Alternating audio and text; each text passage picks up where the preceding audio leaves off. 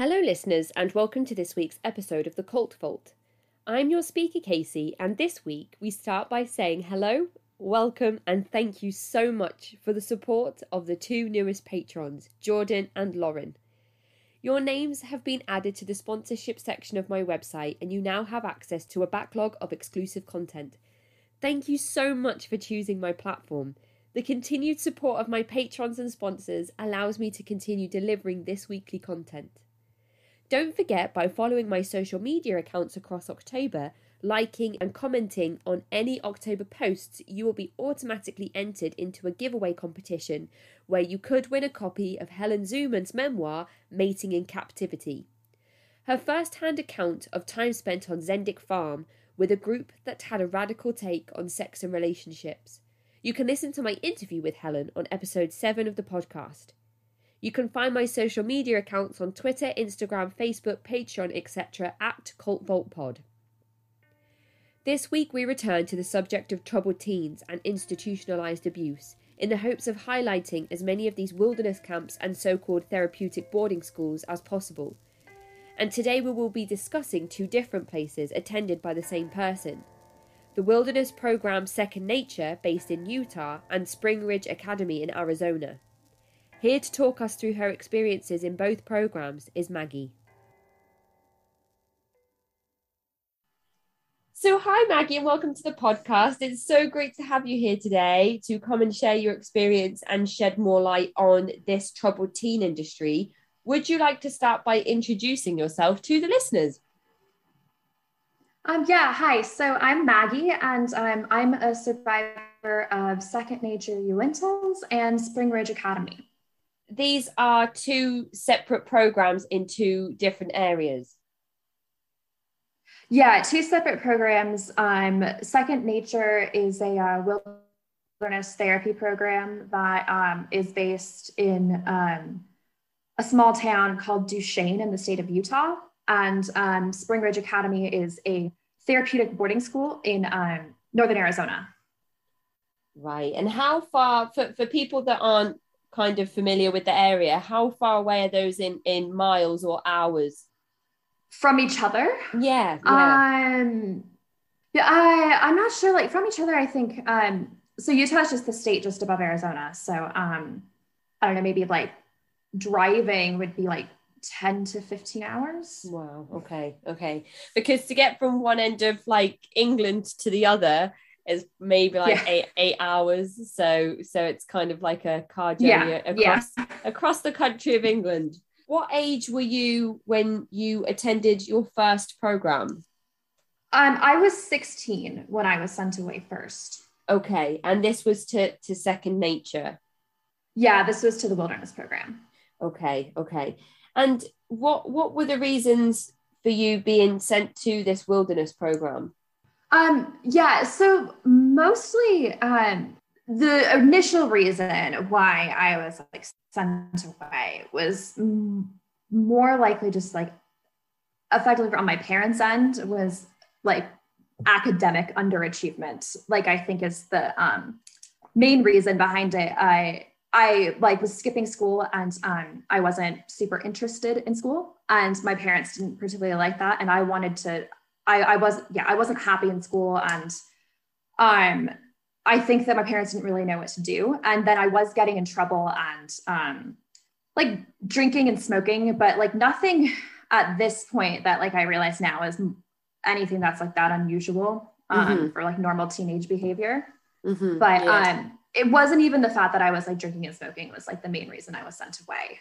Either my parents didn't really care that much about that if like I had been interested in actually attending school. Right. Okay. So what type of upbringing did you have at this point? Was there sort of any attending church, or were your parents very academically driven themselves? Yeah. So I think that like where both of the programs I went to kind of differ from a lot of the troubled teen industry. Second Nature is a major wilderness program that a lot of people go to, but they're not, but neither of the ones that are particularly religiously affiliated, or like they're actually not religiously affiliated. Right. I wasn't really raised with any like religious affiliation that much. I think that there was like points where my parents would like try to get us to go to church sometimes, but it was never that important. So like I had a pretty secular upbringing. And when you say us, I'm guessing there's brothers and sisters. Yeah, I have an older brother as well. Right. Okay. So what do you think was their main push towards you becoming sort of an academic achiever? Is it because they just hoping for the best for you employment wise with your prospects once you leave education, or is it because they are kind of very, very driven with further education themselves? I mean, they're not necessarily, I think, that driven with further education themselves. I think that, like, I think that there was a bit of a status thing about like what they wanted me to fit into a sort of mold that was in our little community that we grew up in, that like I needed to have gone to like this school and do this and go to this like university and like, you know, fit into this mold. And I didn't. And I think that just in general, I kind of from when I was like quite young was always a bit of a rebel and like didn't really fall in line with everything that they kind of wanted me to be. So I think that this was kind of like a last straw for them. Right. Yeah. And they weren't really too happy with me like being around and like effectively like marching to the beat of my own drum. When you say that this was the last straw, do you remember any other types of intervention that your parents attempted with you before it got to this stage of the wilderness program? Well, I was actually, I actually attended a couple of different, like high schools because, I struggled. And then the first school I was at was the one that they really wanted me to be at, but then I was actually really heavily bullied at that school. Right. And, then I just switched to, a local public school, for like my second year of high school. And, then after that, like I was kind of skipping class and not doing things that like they wanted me to do. And I was miserable there that they ended up, I first was then sent, they sent me to just a regular boarding school, not of the therapeutic variety. Yeah. And there, actually, I don't think they did very much research about the actual school that I was I was going to, because it was kind of like my parents are very like conservative, and this school was like almost like it was very like progressive, very liberal, like, and they gave students there like quite a bit of personal freedom. And it was great for me because I like felt like, I mean, they treated us more like adults than like students ourselves. But like, because of that, I kind of went like crazy, and that not really crazy, but there wasn't a ton of supervision. So it was really easy for me not to do the things that I was supposed to be doing. And so there I ended up getting in, like actually properly getting into quite a bit of trouble.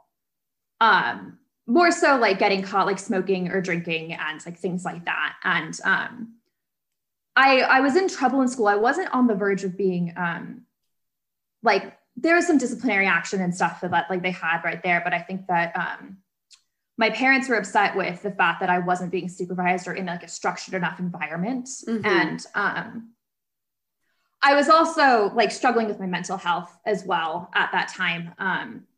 I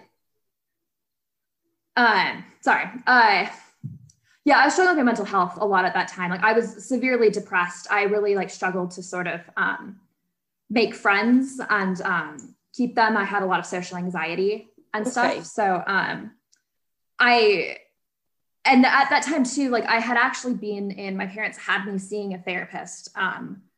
But at the therapist that I was seeing then would also, I wasn't totally truthful with her about things that were going on in my life, because she would just report everything I said back to them. Okay. That's it. Well, that's like is that like a breach of confidentiality, or was she supposed to do that because of your age? Yeah, I don't think that like, I've really like, I mean, I think it's unethical just from like someone's own like standpoint, but I actually don't think there's nothing illegal about it because I was a minor. So, yeah. And so like at that point, yeah. So I had been seeing this therapist, and she was actually, I think, the one that put my parents in contact with an educational consultant who then recommended that I go to that wilderness program. Right. Second Okay. nature. Okay. Yeah. And do you, I don't know if it's just me kind of looking for all the red flags immediately from previous interviews I've done, but do you think that this person was maybe Like on a kickbacks? commission basis? Right. Okay. Yeah, I do. I actually have like, this is just more of a like a theory of mine, but I ended up sort of coming into contact with someone I went to like primary school with, and like just chatting with her a little bit, who also, like, it had turned out, because I had gone to is also a survivor of the troubled teen industry, had been sent to 2 different programs later on, and she left this like school. I hadn't seen her since we were like 12, maybe 13, and I know that like she had gone to the same therapist as well that I went to. Okay. Yeah. And it's not like I grew up in like a suburb of Phoenix, Arizona. So it's like, it's a major city. It's not like it's a small town, but then like, it was a pretty like small-ish sort of community and stuff. So there weren't like a ton of like options, I think, for like therapists who would, specialize in like teenage girl issues, I suppose. Okay. So when this person approaches your parents and says, I have a potential solution for your difficulties here, your parents are looking at this program thinking it has the potential to kind of solve all the issues that you've all been having as a family unit. Yeah, I mean, I think it's basically like, okay, cool, we can like have them fix her, basically. Right.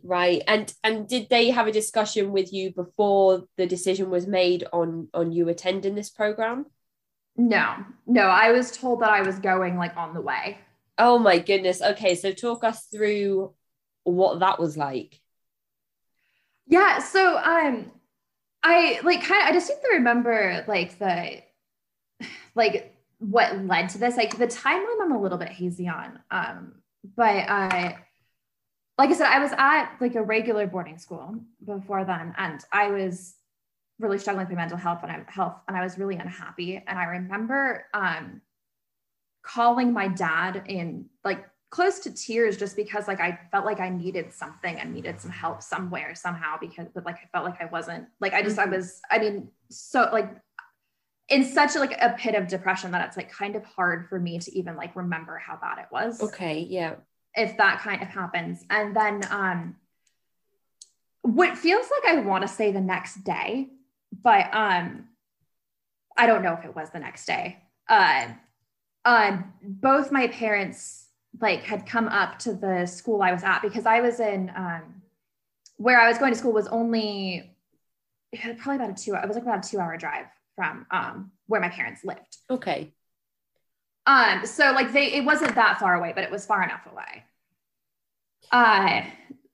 So they like came and they like picked me up in the morning, and like I think that I knew I was leaving. I knew that like something was changing, and I just felt like I was going to go to another school, because I'd been switching schools so much. Of course, that I figured it was like, okay, well, I guess I'm going to another school now. And it was like in the car, as they like were telling me like, okay, well, you're going to this wilderness therapy program. And by the way they were describing it to me was that I kind of like sort of pictured it was going to be, like a summer camp, but with a little bit of therapy involved. I wonder if that's what their visions of the program were as well, if that's their interpretation of what they thought it was going to be. I'm not sure. I think like at one point I brought it up to my mom, and she was like, oh, well, I don't know, because like we looked at so many and like I couldn't keep them all straight. Right. Okay. I'm not sure if that's like the truth or not. When somebody says wilderness program to me, that's what I picture. I picture like scouts or guides or brownies and that kind of environment. Yeah, like, I mean, I'd gone to like that when I was like younger and everything. And I was already like fairly outdoorsy. I think my mom like told me there would be horses, and I grew up riding horses and everything. So I was like compliant. I was like, okay, this sounds like it'll be good. And they're like, it's 6 weeks. And I'm like, 6 weeks is not a problem. Like, and so I was like pretty compliant about it. I didn't I feel like I had any reason like not like to object to it. Yeah. When that happened. So like they drove like me like basically like direct from school like to the airport. And then like I thought it was like a little bit like odd because like I didn't really know what I was in for, and I was like completely fine with going. That they had like they walked me direct to the gate. Like they had some special like exemption, even though they weren't flying with me. Like they came with me directly to the gate, like through security and everything, which I thought was weird that they were doing that. And then I do know like my mom wouldn't let me go to the bathroom alone, which I also thought was like super strange. And then I remember like, but then I flew to Salt Lake City, which is the capital of Utah, alone.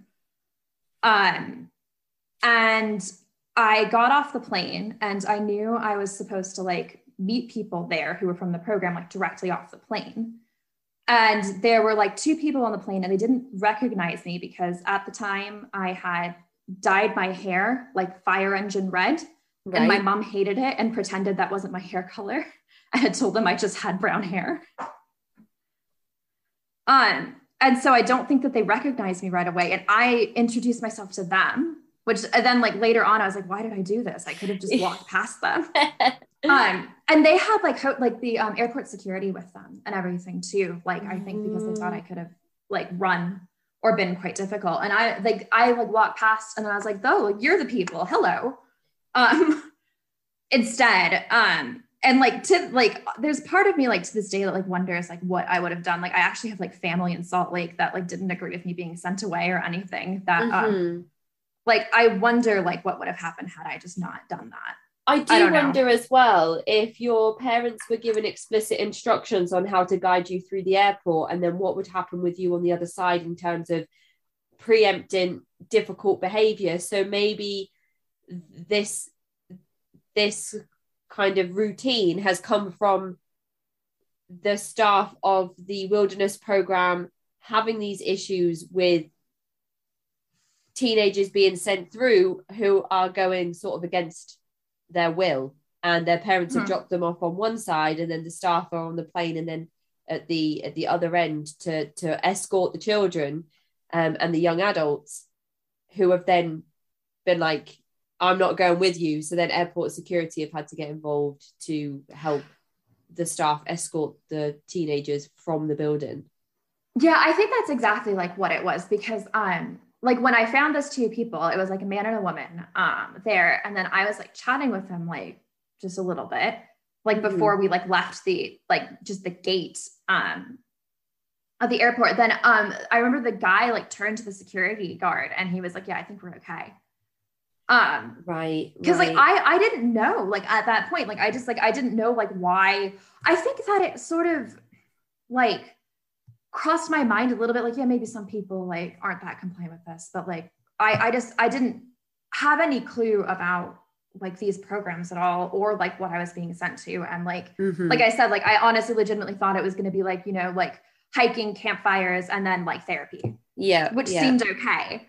It does. Like, when you word it like that, it sounds great. It sounds like what all of us need occasionally. You know, you need a bit of a break and a bit of a chill out, kind of in the middle of nowhere, and then a little bit of therapy, which might just be sitting down with a friend and a bottle of wine.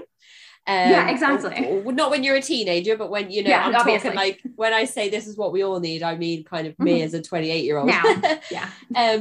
So I wonder if you know if this wilderness program would get children sent through from the courts who are kind of mandated to attend the programs, and it's not particularly a choice of the parents.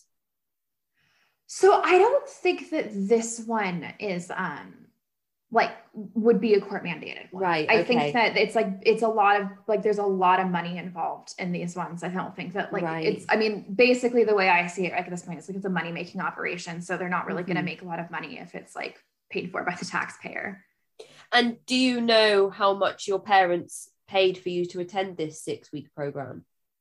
I don't know how much they paid. I've actually like I was even before this interview, I was trying to see what their fees are now, because it is still open. Right. Okay. At the time when I went, which was about 10 years ago, a little bit more now, but there were multiple branches of Second Nature, but now it's literally just the only one that exists is the one that I went to. And is it still called Second Nature today?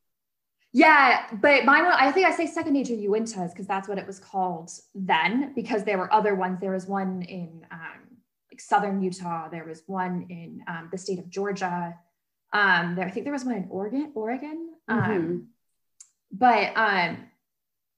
So like I specify which one I went to, but I'm pretty sure like now this is the only one. Okay. And it's now just called like, I think something like Second Nature Wilderness Therapy or something along those lines. Okay. Interesting. So you're at the airport, you've met the staff, airport security are kind of like, okay, we'll leave you to it. What happens from there? We like get in the car and like start driving. And then this is like some context on like my end that when I start like sort of thinking what's happening is that like we get in the car. I didn't have anything with me either. That was the other thing, is that like my parents assured me that everything was like going to be at like the thing. So I literally just had like a handbag and like nothing else but the clothes on my back basically. But I wasn't really thinking about, I was coming from Arizona, which I was going to school in northern Arizona, which is cold, but not like snowy, like covered in snow, freezing cold all the time in the wintertime. This is February, and landing in Salt Lake City, which is a fair bit further north and like right next to like a major ski resort and everything. It didn't cross my mind that like it was going to be, like feet of snow. Outside and like very freezing. And then I was like, I think then it started hitting me. That's like, oh, this isn't like summer camp. It's freezing outside. Mm-hmm, mm-hmm. And yeah, I just remember like driving, I don't actually remember much of the drive, like to, the actual offices, like before I went out into like the woods or whatever.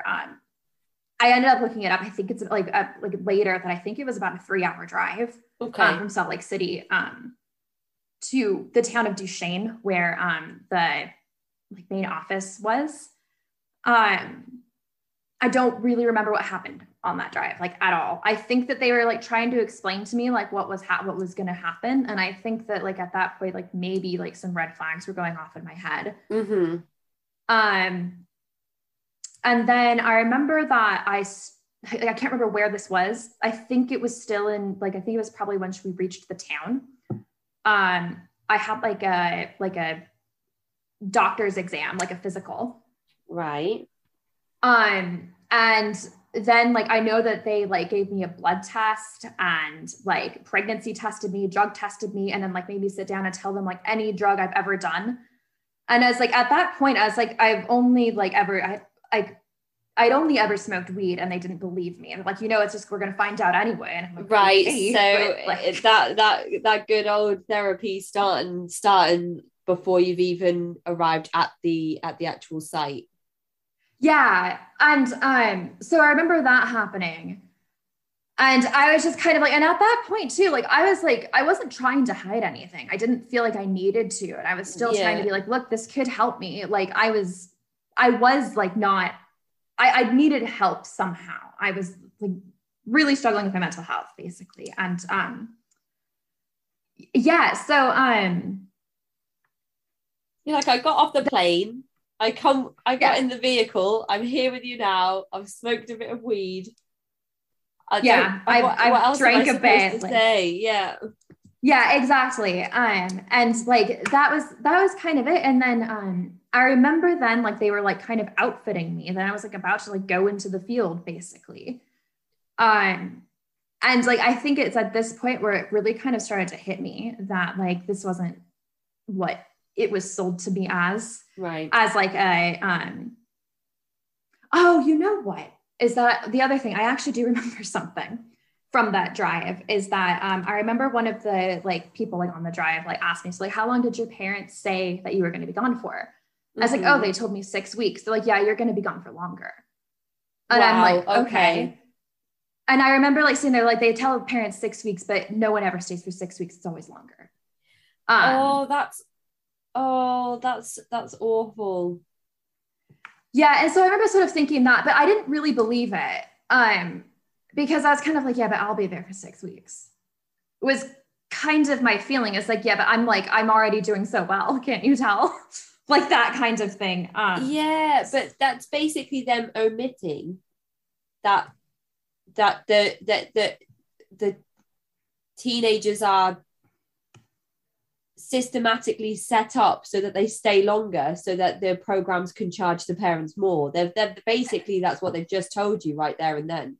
I mean, that's entirely it. They try to keep the people there as long as possible to like squeeze as much money out of the parents as possible. Oh my goodness. Again, like I'm not sure how much it costs. I was like trying to figure it out even now how much it costs, and they're not upfront with their fees. Like they make you contact them and go through like a whole thing to be able to find out their fees. And I haven't done that.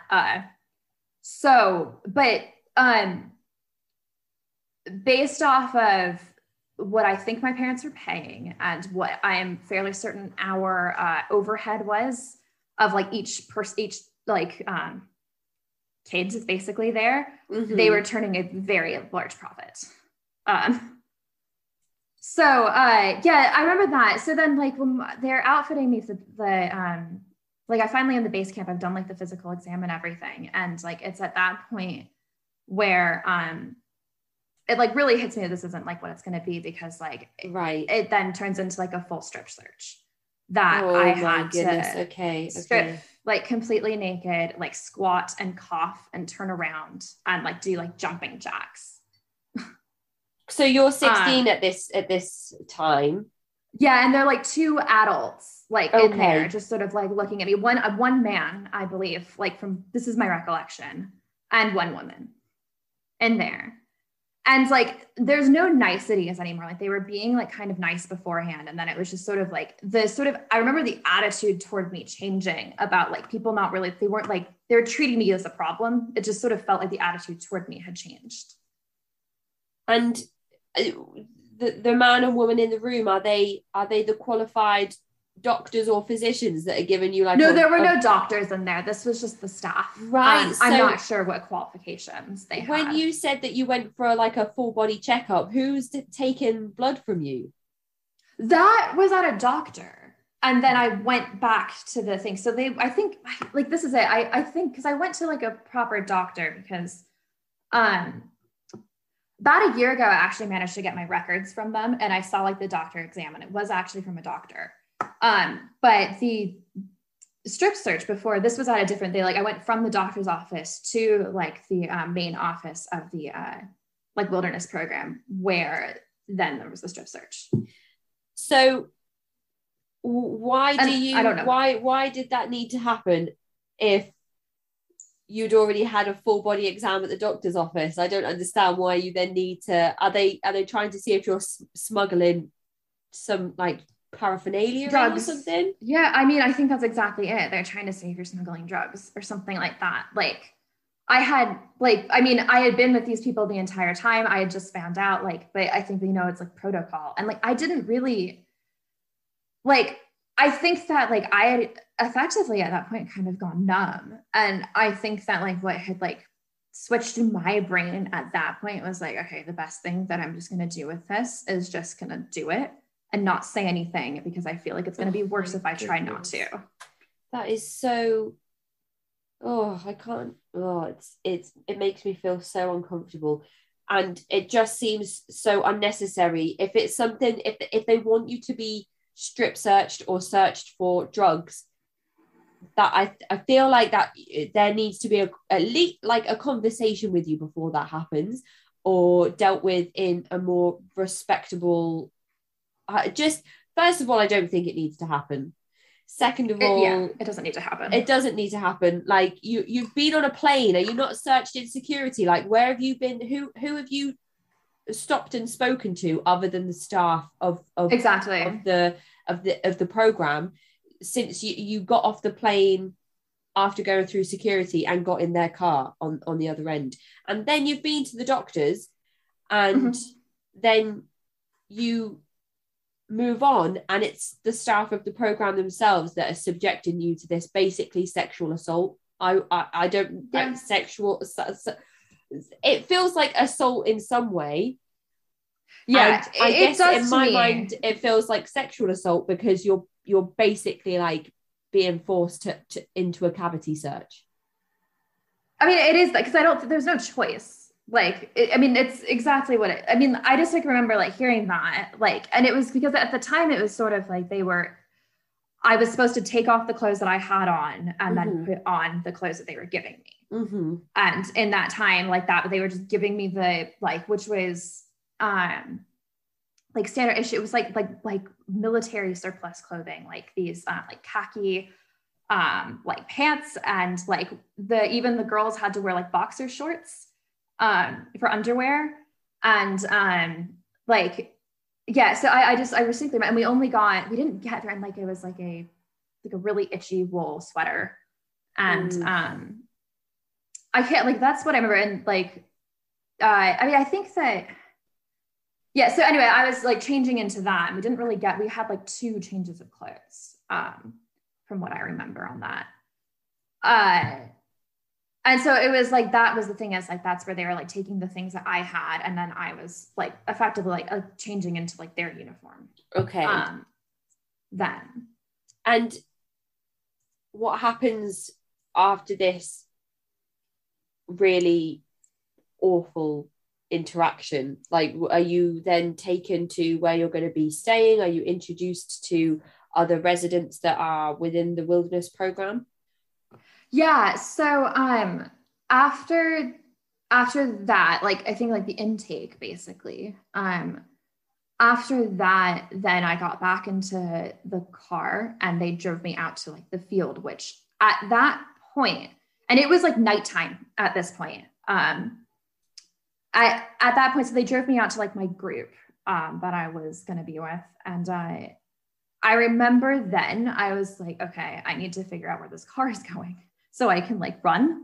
So I was really desperately sort of trying to pay attention to like how long we drove to like where we turned, what was happening. And then like, it was so winding and off on these like crazy back roads and stuff that like I couldn't keep track. Right. And like, mind it, like, yeah, it's, February in like the mountains of Utah. So it is like freezing cold outside. And there are, I had probably about like 3-4 feet of snow, I'd say, like around. So it's like, it is cold and very, very snowy. So they dropped me off at the base camp, or not the base camp, sorry, the like out in the field, like where the camp is for like my group that night. And I distinctly remember this because it was at the top of like, I'm not sure how steep the hill was like actually, but I remember it as being like impossibly steep. And they like pull my like backpack out of like the car, and they tell me I have to pick it up, and this backpack is full of like, I wasn't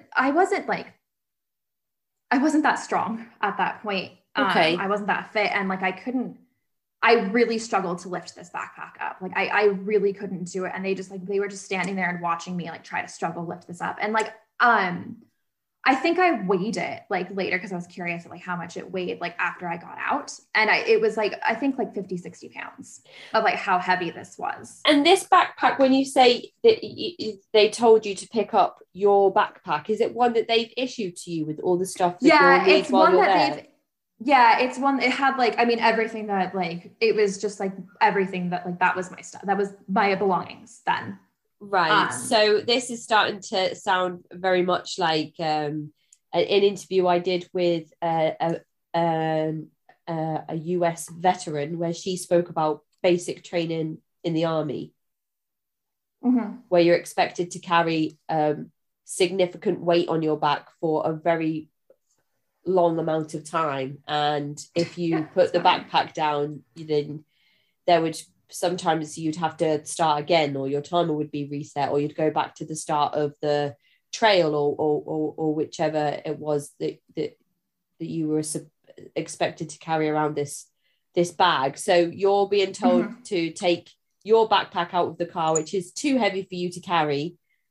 And you're doing this unassisted, and they're just standing there watching. Yeah, they're just standing there watching. Okay. Like there's no even advice on like how best to try to pick it up or anything like that. I do understand that some wilderness programs are about trying to promote independence, but like you've just said, they're standing quietly watching you without offering you even any verbal assistance that's not promoting your independence in carrying that backpack on your own. It's just standing there to watch you struggle. Yeah, I think that's exactly what it was. So then, the camp is at like the top of like a hill, and I remember like trying, like I finally somehow I managed to get the bag on, and I managed to get the bag on my back, and then I had to like hike up this hill that's covered in first a ton of snow, and it's like really steep. And it was the snow. I remember this like distinctly, is that the snow had like kind of frozen on the top. So you were walking on the top of it. But then like, I remember taking like one step and then sinking in and then like rolling down the hill again. Right. Because I was thrown off. And so that happened like a couple of times. Like I kept falling and rolling back down the hill and having to figure out how to stand back up with this heavy backpack on before I could get to the top of the hill. And again, like no even like helping me up, nothing like that. It was just kind of like, get up, keep going. Oh my goodness. Okay. And then so I finally made it to the top of the hill. And I was then like passed off to my group. And there's like a phase system at this, which is pretty common in like all of these programs. There's a phase system at this wilderness at Second Nature as well, the wilderness program. And the first phase, like you couldn't speak to anybody. So I was alone. I couldn't speak to the rest of the people in the group.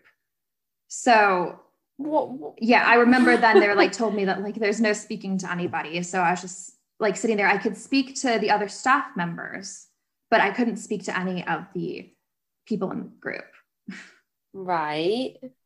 And that was until I think like, I can't remember, like, I think it was until like I can't remember like what the criteria was. I don't think it was for that long. I think I had to, like, I think it was until I like wrote my life story basically. And then I had to read that to the group and then I could join the group or something. But so the first night I got up there and then I had like my own little fire alone, and they had already like eaten dinner and all of that. So I didn't get anything to eat that evening. Okay. And I remember that. And then, so like, they kind of just like marched me back to like where the shelters were set up. And I say like shelters because they weren't tents. It was just a tarp. You had like you slept under a tarp that was strung between like two trees. And then on the ground, you had like, you know, a really thin sort of styrofoam sleeping mat. Just, it wasn't for comfort. It was to make sure you didn't actually freeze. Mm-hmm. And that was it. That was what you slept under. On an empty stomach in the middle of nowhere. You don't know where you are. You're not allowed to speak to anybody. You've been subjected to a cavity search, and I had to set it up in the dark. Parents. You have to set it up yourself, carry your backpack to get there, and now you're basically being cast out into the cold on top of everything else. Yeah, and they take your boots at night so you don't run away. Right. So that's the end. Yeah, so that was the first day there. And like, I remember it like it was yesterday. I distinctly remember like the feeling of that and like laying there and being like, just like feeling like, I can't even like describe it, but there's like the feeling of it being like, where am I? Basically, and like, what is this? And I guess like, I remember this feeling that like my parents can't have known like what this was like.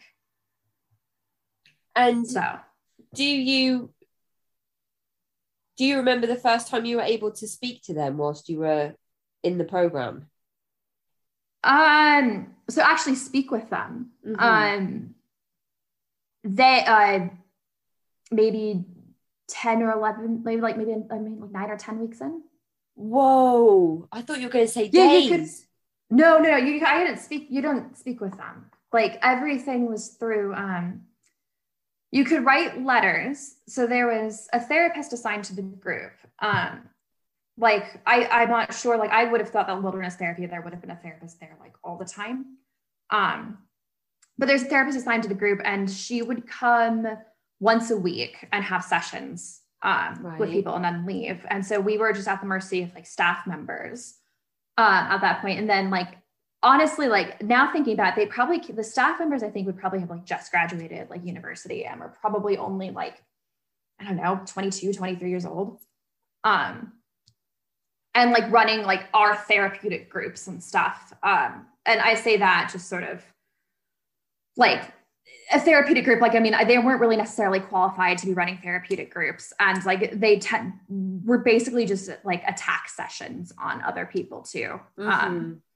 That's, I mean, the constant of like all of the therapy that's involved in this is mostly just sort of like the idea of like, you know, breaking someone down to build them back up, except they forget the second half of that. Right. Yeah. So we could write letters to our parents. We weren't allowed to contact anybody else. But we could write letters to our parents. And then you would give them to your therapist. And then like they were open, you didn't seal them. They were like, I had to write, cause all I had was a notebook paper. I didn't have anything else.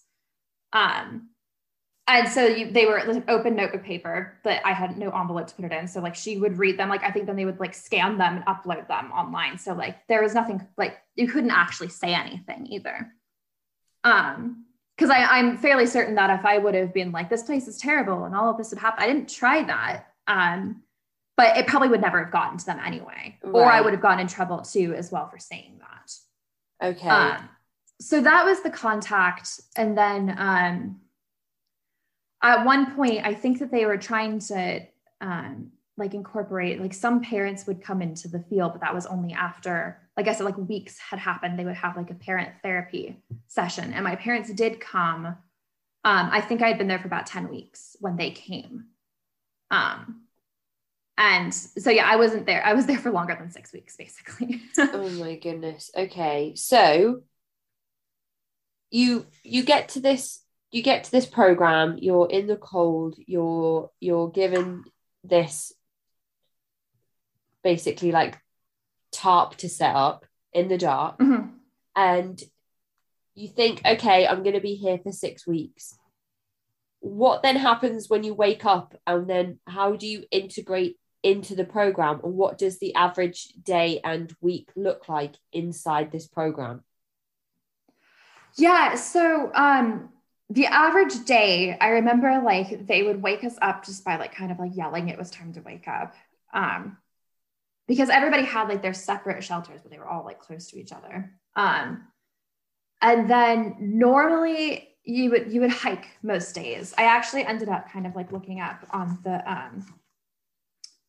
the website, like to see how they like described things now about it. And it said that it is low impact hiking 3 to 5 days per week. That's like bullshit. I'm sorry. I'm not sure if I can curse on here. Yeah, but you can tell your story however you'd like to. Yeah. Yeah, I mean, it was not low impact. It was, but so like, I think they said it was like, you know, a couple miles that you would go, like, I think it said like 1 to 3 miles or something. And I have no idea how long we did hike, but it was all day. It was really strenuous uphill. It was through blizzards. It was through rainstorms. I was there from like February to May. So I experienced like a number of seasons, like winter into spring and then kind of into summer. It was not like low impact. And then I remember the first like hike that we did, like I was exhausted because again, you have this big backpack on your back as well. And I remember at the end, like I asked one of the staff members, like, oh, how far did we go? Because I just wanted to know. And he's like, well, as the crow flies. I'm like, no, how far did I walk? And then you don't get to know that. They'd be like, why? Why do you need to know? And it'd be the same thing as like, what time is it? Why? Like, so I didn't get to know what time it was. I kept track of the days. What is? It's just supposed to be in the moment. Right. Okay. I was going to say, what do they gain by keeping this information from you? Like things like what is the I time? How mean, far did you control, walk? but you're supposed to be in the moment. Okay. So it doesn't matter what time it is. It doesn't matter if it's 3 o'clock in the morning or whatever. Yeah. So, Okay. yeah. So like, I remember that, like, I was trying to like keep track of the days that like, and I don't think I wasn't the only one who did this. I like drew calendars because like I knew what day I was sent away and I knew that. And so like, I actually had Okay. like calendars drawn, in like my notebook just to sort of like check off. And then, so like I had like, and I think it's what got me through like the first 6 weeks is that like, I was still determined that I was going to be out of there in 6 weeks. Mm-hmm, mm-hmm. And so like it was kind of like, all right, it's only 6 weeks. I can do this. I can do this for 6 weeks. I can do this for 6 weeks. And like it was just me sort of like checking off like every day that I'd like drawn in like my notebook. But then like besides that, like then there would be, you would hike most of the day, and then you would like cook dinner over a fire, but you only got to eat like hot food if you could make a flame. Which is like with the vernacular for it there, I don't even know if this is what's used, but like what you called it there was busting. It's a bow drill, so it's like primitive fire making. Basically like a little bit more advanced than rubbing two sticks together. Okay. And like that was the activity. Like that's what you had to do. You had to make fire. Okay. And there was like so much therapeutic like significance tied to like your ability to make a fire. So much that if you weren't able to do that, you couldn't eat hot food if you didn't like bust a flame. Right. So you would it just would be have like to you're go eating hungry. dehydrated beans and rice, that kind of thing is what you were eating, like all dry, or like dried oats and things like that, or like yeah, basically that's what you're eating, or dried ramen, like ramen noodle packets, but not like cooked. Okay. If you didn't do that, and like you can't, it's hard, like it's not easy to do. Okay. So that was like basically what you would do. You would have time for that after you hiked, and then they would probably do some sort of therapeutic group. Normally it would just turn into like, I can't even remember like what they would be about, like honestly at this point, because like, I mean, there was no way any of the people who were running that, like the staff, were qualified to be running like a therapeutic group. Like there's just no way.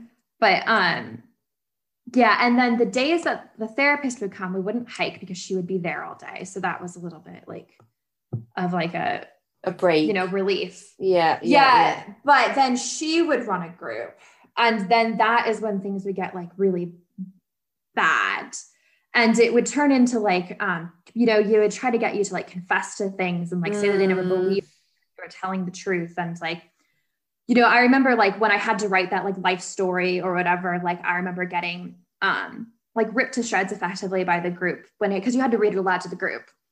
And then that one, because like I wasn't, and I had no idea, like this is the first time I didn't know like what was expected of me through this, because no one gave me any guidance. I was like told like, write your life story. Like, what do you do with that? And like, I was like, I wasn't being honest, or like all of that in there. Like I left things out, or I wasn't, like using the I hadn't figured out the therapeutic, like I hadn't figured out exactly what I was supposed to say to be able to get ahead. Okay. Which is basically like what it is, like, like eventually like you kind of adopt like the language that you're supposed to be using. Okay. And then, so like, I remember reading that. And so then it turns into that, which they call feedback. That's like a thing of like, so like, you have to like, if you're open to feedback, and you have to be open to feedback. And then if you can't take it, they're just giving you feedback. And then I remember that there was like another group where the first letters that you would get from your parents are something called impact letters. Okay. And these were basically your parents sitting down and writing like what I remember, and like what is like everything that they don't like about you, and like everything that like prompted them to send you away. What? Seriously? The first contact you've had with your parents after this, all of this trauma? And you don't get to read that in private either. You had to read it like the first time I would read it would be sitting in front of the group, like reading it aloud. Yeah. That is awful. So yeah, it wasn't like, yeah, I mean, it was, yeah, I don't even really know like what to say about it. Like it was hard, like to have Absolutely. that. And then like it's actually kind of infuriating is that I ended up I said like I got my records from this program and I ended up like reading, like finding like the therapy notes from the therapist at that point of the time where I read those impact letters. And like she wrote down, she's like, she was trying to read ahead without like reading in front of the group, like, you know, trying to read ahead like quietly before I would say it, like read it out loud. Like that was like a horrible thing I could have done. And it's kind of like, I mean, it was like, you know, so immensely private. Like it's one thing even to read things like that. Like if you sort of like think about like your parents, like, and you know, like they're, the way I sort of felt and the way I kind of feel sometimes too is like, you know, like I know they didn't like me that much, but like if they send you a letter with all the things that they were like upset at you about, like it's one thing to read it privately and how that would feel, but imagine like reading it and then knowing that like after you read it aloud that you are just going to be like torn apart like by the people there too about like what like a terrible person you are. That is, I can't, that must have been so difficult. I mean, yeah. How many, when you say you had to read it in the group, how many people were often in these therapy sessions with you? So these I group think sessions. I struggled to kind of, I think that it was like 8 to 10, like around like of like girls who were, so it was all girls. So it was like 8, like maybe like 10 people, like of the like people who were there. Like, I don't know if we called each other like students or what, like that wasn't a thing. Yeah, like school. residents, like, participants. So I don't, yeah. I think the word often differs from program to program. I don't know if there was necessarily like a word there, but so yeah, there were like 10 people there, and then I think like 3 staff members plus the therapist that you have to read it in front of, but you like, you don't know these people either. It's horrible. Or you do, but like, I mean, because they're your life. That's the only contact you have. Yeah. Oh, well, when you're allowed to speak to each other. Yeah, when you're allowed to speak to each other. So what are the sleeping arrangements like? How many of them are you like a certain amount of people in a room together or under the tarp together? No, so everybody had their own shelter because they didn't want people, if you couldn't speak to someone outside of staff earshot. Right. So like, because you could be like, you know, you could be plotting to run or something. Okay. Or what they would call war storying, which would be like talking about like things that weren't therapeutic, or like talking about like, you know, your past life. Right. That kind of thing. Okay, they'd be like, oh, that's a war story. That is so like that's something that you were not allowed to talk with like people outside of earshot. And if you got caught trying to do that, then that was like, I don't really remember what would have happened, but like you weren't allowed to do that. So each person had an individual shelter, which you had to get it approved, like spaced apart enough. And then, like I said, like they took away your boots at night. So like you weren't going to go like walking to someone else's shelter either, because like you can't walk barefoot through the snow. Okay. So like you couldn't speak of that. So, and then I think that if you were what was considered like a run risk or a self-harm risk, or like on suicide watch or something like that, then you were sleeping under the staff tarp, like in between staff members. Oh my that never happened to me.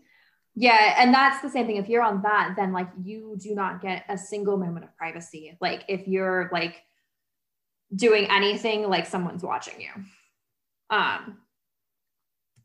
So yeah, so that was the sleeping arrangements there. And you think you're going to be in this program for 6 weeks. What happens for you to end up being in the program for longer, and how long do you eventually stay? So I was there eventually for like 14 weeks. Oh my goodness. And I actually reckon that I would have been there longer still. I actually was like meant to be, but like because the therapist that I had like didn't want me to go, and my parents ended up like wanting me out, because I actually think that at that point think the reason I was there for longer is that my therapist didn't like me, and she and my dad clashed. My dad has a very abrasive personality and like tries to control everything. Right.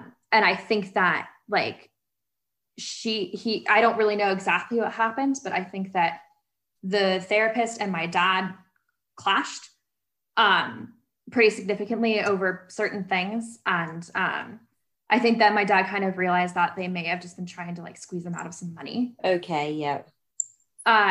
So they, I think, pulled me from the program. I wasn't like really, I figured that one out like later, but I think that at the time too, I had turned, so I was a little bit older than some other people there, which was a little bit like kind of like a saving grace on my end. Cause I was like, okay, it's not that long. I turned 17 while I was there in Wilderness.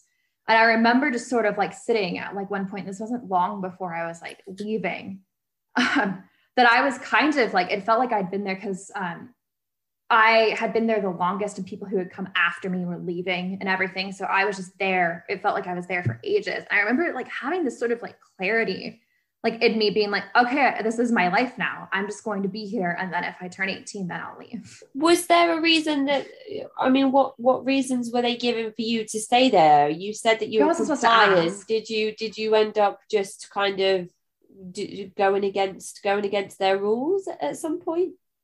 I don't think I was as like, I didn't open up. I wasn't as like therapeutically open, I think was the problem. Like I hadn't come to the point where I was like, I think like I didn't feel like I had that much like crazy things to like confess to basically. Cause I would have had to start like making things up. Right. And at that point, like as well, I think to keep me there, they sort of invented that I was like a drug and alcohol. I was an alcoholic and a drug addict. So like, because like I said, like the original reason like why I was sent away was because I wasn't like going to school. But they had to keep me there for something more. So they sort of took the fact that like I had, I was drinking with friends and I'd smoked weed a handful of times. And I was smoking cigarettes or that kind of thing that made me a drug addict and alcoholic. My dad is also at that time was less than a year into being a recovering alcoholic and like growing up had been a pretty bad alcoholic. Okay. My whole life. And so like at that point too, like the other thing is that my dad was pretty gung-ho about these like therapeutic programs because he just gotten sober and like he felt like his whole life was different and he was just starting to try to be a parent. Okay. Yeah. So he had this almost confirmation bias of going through a program himself and being sober for a year and feeling as if anybody that goes through a program like the one he's been through, it will help them with whatever they're struggling with. Yeah, and he's also like ex-military, so I think there's like the like structure on that end. Right. I did wonder. Yeah. I think that's what I was thinking at the start of the episode when I asked if your parents were themselves involved in further education, because a lot of the time I think you can there's a lot of pressure put on children and teenagers whose parents are maybe lecturers themselves or have a lot of accreditation to and qualifications to their name to go on to do really well in education. So when you said that your parents didn't feel like you were achieving academically how they wanted you to, I wondered if that was the case. But now you've talked about your father being regimented, that kind of that answers that question in my mind for me in the same way. Yeah. I think it's a major detail I messed out on. I that must be, I mean, a lot of the time, if there are too many boundaries in place, it is very often that you will see teenagers kick back against that. And that sounds like that could have been what happened here with you. Yeah, I think that happened. I think that my dad was kind of absent and like drunk for a good portion of my childhood. And my mom, I don't think was like really that interested in dealing with like a teenager. Right. And then she would kind of just leave and stuff. And once I think that like my brother, who didn't really do all that well in school, but like just did what he was supposed to do, and then like went to a university, and like once he like left the house and everything, like they were still kind of stuck with me. I think that that was kind of like, what do we do now? Because like I also think that like I kind of I think like called attention to like the problems in the family, whereas like my family is very good at pretending like everything's great and nothing bad's ever happened. And like even now, like I don't think like they pretend that this didn't happen. I don't think that even if they maybe think they made a mistake, I still think that they think I deserved what I got there, even if they didn't particularly like the programs or the people who ran them, that I probably deserved it. And it's not discussed. And they were great parents. Mm-hmm, So mm-hmm. Yeah, and there could potentially be the situation there that once your brother has left home, then there is more time to focus on you, or because you're the only child left in the house, it means that automatically the attention falls onto you, and then your parents they're like, oh, hang on a minute, Maggie is kind of not doing what we would hope she would be doing. Yeah, I think that's exactly like what it was, like more or less. I was never doing what they like wanted me to do, but I think that like when the attention was like solely on me, that became a problem for them. And so you mentioned before that if you stayed out of trouble, you wouldn't have to worry about any of the discipline in the sessions. And what kind of things might get you into trouble in this program, like in the therapy sessions, out of the therapy sessions? You said that you can't speak with unless you're in earshot of staff members, so I'm guessing that could potentially be one thing that might get you into trouble. That would get you into trouble. I think that like on my end, it felt like I remember like being there, like it was like anything I ever did was going to try to like was something wrong. It felt like I can be pretty sarcastic if I'm like talking, and it was always taken the wrong way, like quite literally everything that I would say. Okay. So I think that like I developed like a like reputation early on of being like arrogant and like mean. And so like anything that I would say, they'd be like, well, Maggie, you can't be sarcastic. And then it felt like at that point, like I just like wasn't allowed to like have a sense of humor or like be myself. And I still kind of feel that way. It's like if I want allowed to like sort of like, you know, have some like sarcastic jokes, like, you know, that kind of thing. Like it feels like that's not who, like it feels like it's part of me missing, if you know what I mean. So a lot of that would be like I think they just thought like, so yeah, on that end, like, and then like I kind of pushed back against it because it's like really hard to like stop being someone that like I've been. And so like I would, if I just like wasn't thinking and I would make a joke or whatever, then I would have to explain myself that like, no, I was joking, but then everybody would have taken it literally. And that would have gotten me in trouble. I think that like not being receptive to feedback, whatever that was, which was normally about like how I had acted, that would have gotten me in trouble. I also had like, I think they thought I was like really arrogant, and I probably was, like, if I'm going to be honest, like I think the other reason like going on about like why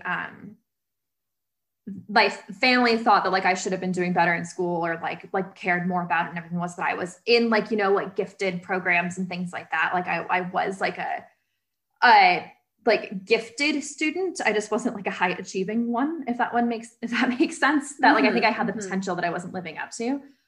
But when I was 16, I think I did have a little bit of arrogance about my intelligence, and I'll give that little bit about it. And so like I don't think that I really shied away by thinking of like letting people know that I thought I was smarter than them when I was there. Right. And when you say that certain things would land you in trouble, what would be the discipline that came with those actions? Normally it was just sort of like verbal abuse, basically. I can't remember, like it would be like feedback is what they always called it, but it was basically like people telling you like phrased in a therapeutic way, which I can't remember, but like phrased in a way that it was meant to be like constructive, but like basically people telling you that they hated you and like that you were like a bad person and all of those kind of things. So like that would be the major thing. And then at one point, and I actually can't remember like what I did to like get myself like into this situation. Like I don't know what triggered it, but they put me on what they called was busting focus, which was basically I was supposed to spend all of my spare time trying to bow drill flames, like, you know, the same, like I told you. Yeah. And my therapist pulled me away from the group. This is after I'd been there for like a number of weeks. And I was not allowed to speak with the group for, I think it was like 5 or 6 weeks. That I wasn't allowed to talk to anybody, like kind of to staff. When we went on hikes, they had to make sure that there was like a good, 20 feet or something of like space in between me and anybody else. So I wouldn't like secretly talk to anybody. And I had my own little like area, my own little fire, my own like everything. And I had to spend like all of my time like that I wasn't hiking or whatever, like busting flames, like basically. And so much that I spent so much time on that, I ended up like developing tendonitis in my wrist. Oh my goodness. That they did have they noticed that, and like I couldn't actually like press down the way I was supposed to, like I couldn't do it. So then I was put on that. They were told, okay, well, I wasn't allowed to keep busting. So I was like, okay, cool. They're going to take me off of this busting focus. But then I was told I needed to, at that point, then bust emotional flames with no context as to what that was. Or how I was supposed to do that. So it was just like a way to sort of keep me,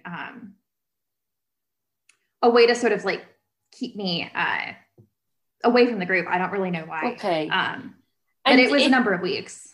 If they thought of you as non-compliant with all of the kind of therapy, would you be then targeted more so in the group therapy sessions where everybody would be targeting each other?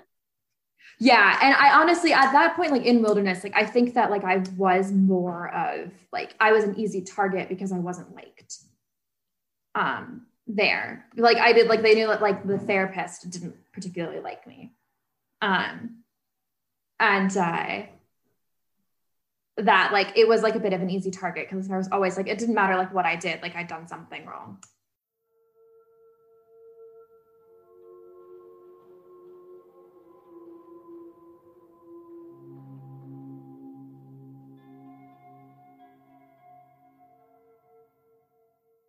A word from today's sponsor, Samuel Knox and his new book, How to See a Man About a Dog. From the author Samuel himself, quote, "This is a collection of poetry, prose and ramblings. Please read at your own discretion." How to See a Man About a Dog is a collection of experimental short stories, powerful poems and pulp fiction prose that will take you on a wild, hilarious and heartbreaking journey. Surrealist short stories, memoiristic poems and haunting jokes guide you through the wild imagination of emerging writer Samuel Knox's mind. Samuel's work is a kaleidoscope collage made of equal parts delight and despair. Internationally selling author Knox blends sci-fi, horror, fantasy and non-fiction into a single enrapturing vision of what it means to be human in the modern age. His work is available today with raving reviews wherever you find your books, or follow the link in the episode description to get your copy today. How to See a Man About a Dog by Samuel Knox.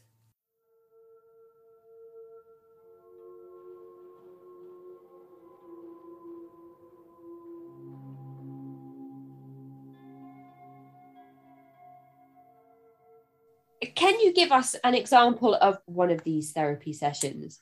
Gosh, it's so hard for me to like think of like specifics about like what actually happened. Does it feel like it kind of all blended into just one thing?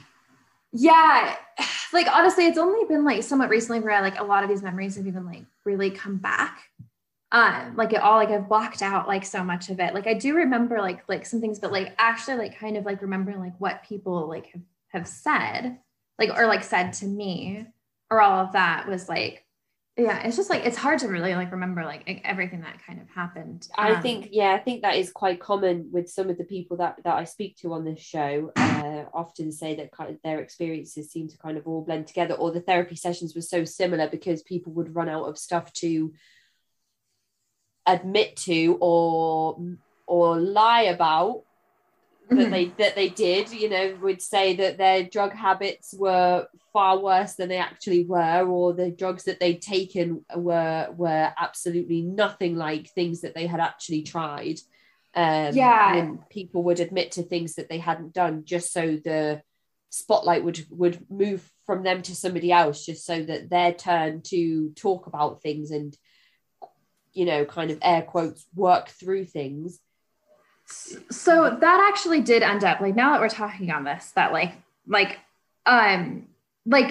specifically, because like I think I mentioned, like, and I touched on like they needed something more to like really like keep me there than just like me being like not liking school, like me like skipping school or whatever. Like that wasn't really like enough to like keep the motivation. So they really leaned into like the like drug and alcohol thing. And so I think that like, I mean, like I definitely did. And there also like, just to like, for that, it's like, there also like, I had a lot of social anxiety too.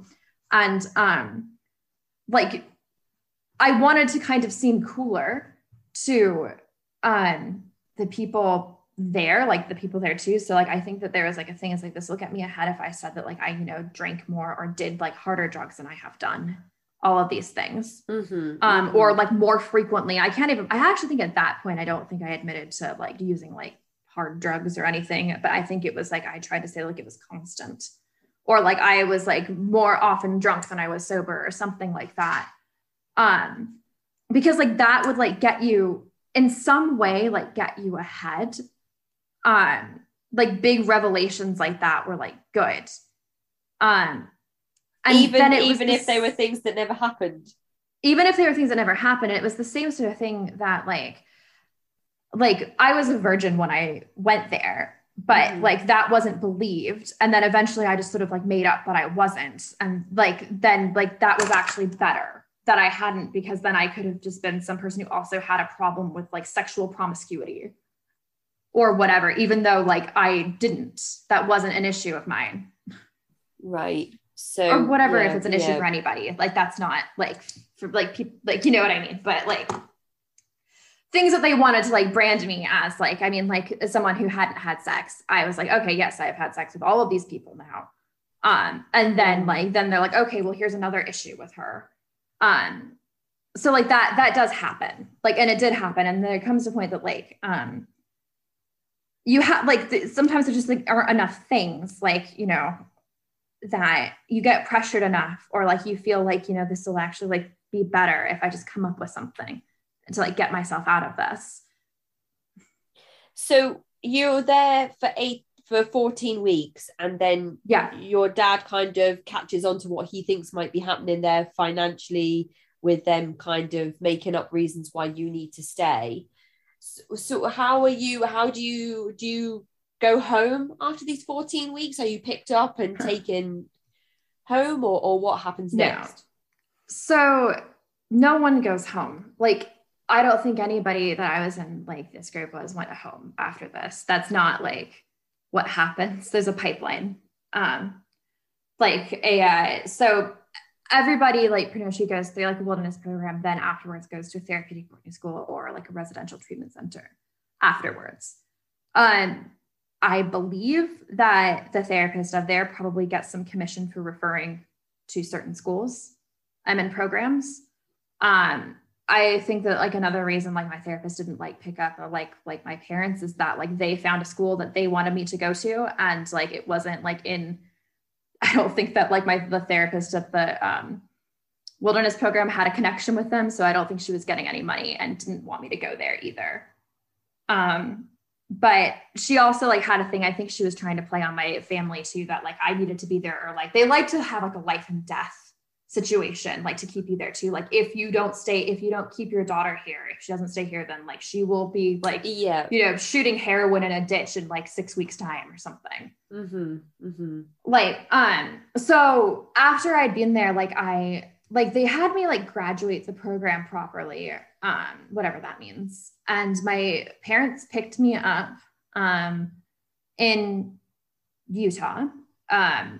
And we drove, this is how I knew how long it was driving, because we spent the night somewhere and then drove down to the therapeutic boarding school I went to, Spring Ridge Academy. SRA Right. is what I call it. Yeah. And so, yeah. And I hadn't taken a shower that entire time. I actually distinctly remember like the shower that I had when I left. I spent like an hour in that shower and the water was like running black because I was so dirty. What you did? Hang on, wait. You didn't have a shower the entire time you were at the Second Nature Wilderness program? No. So you spent 16. You spent like 14 weeks with no shower. No shower. Yeah. How did you wash yourself? You would have like a large can of water that you could like heat up and then just sort of like, you know, like spot bath like yourself, basically. Oh my goodness. So it just feels like, I know that you're out in the wilderness and you know, I've taken children on scout weekends and residentials and things like this, but they've been like 2 to 5 days. I've been to like weekend long festivals, 4-day long festivals, and it feels like I haven't showered for a year. So I cannot even imagine how it must feel to not be able to wash properly for 14 weeks in an environment that is supposed to be healing and therapeutic. Yeah, I mean, I think that like that was like the thing that like people always discussed about, like, you know, like when you leave, like they let you have a shower, and it was like this thing that like you were working toward was the shower. It just feels like so much.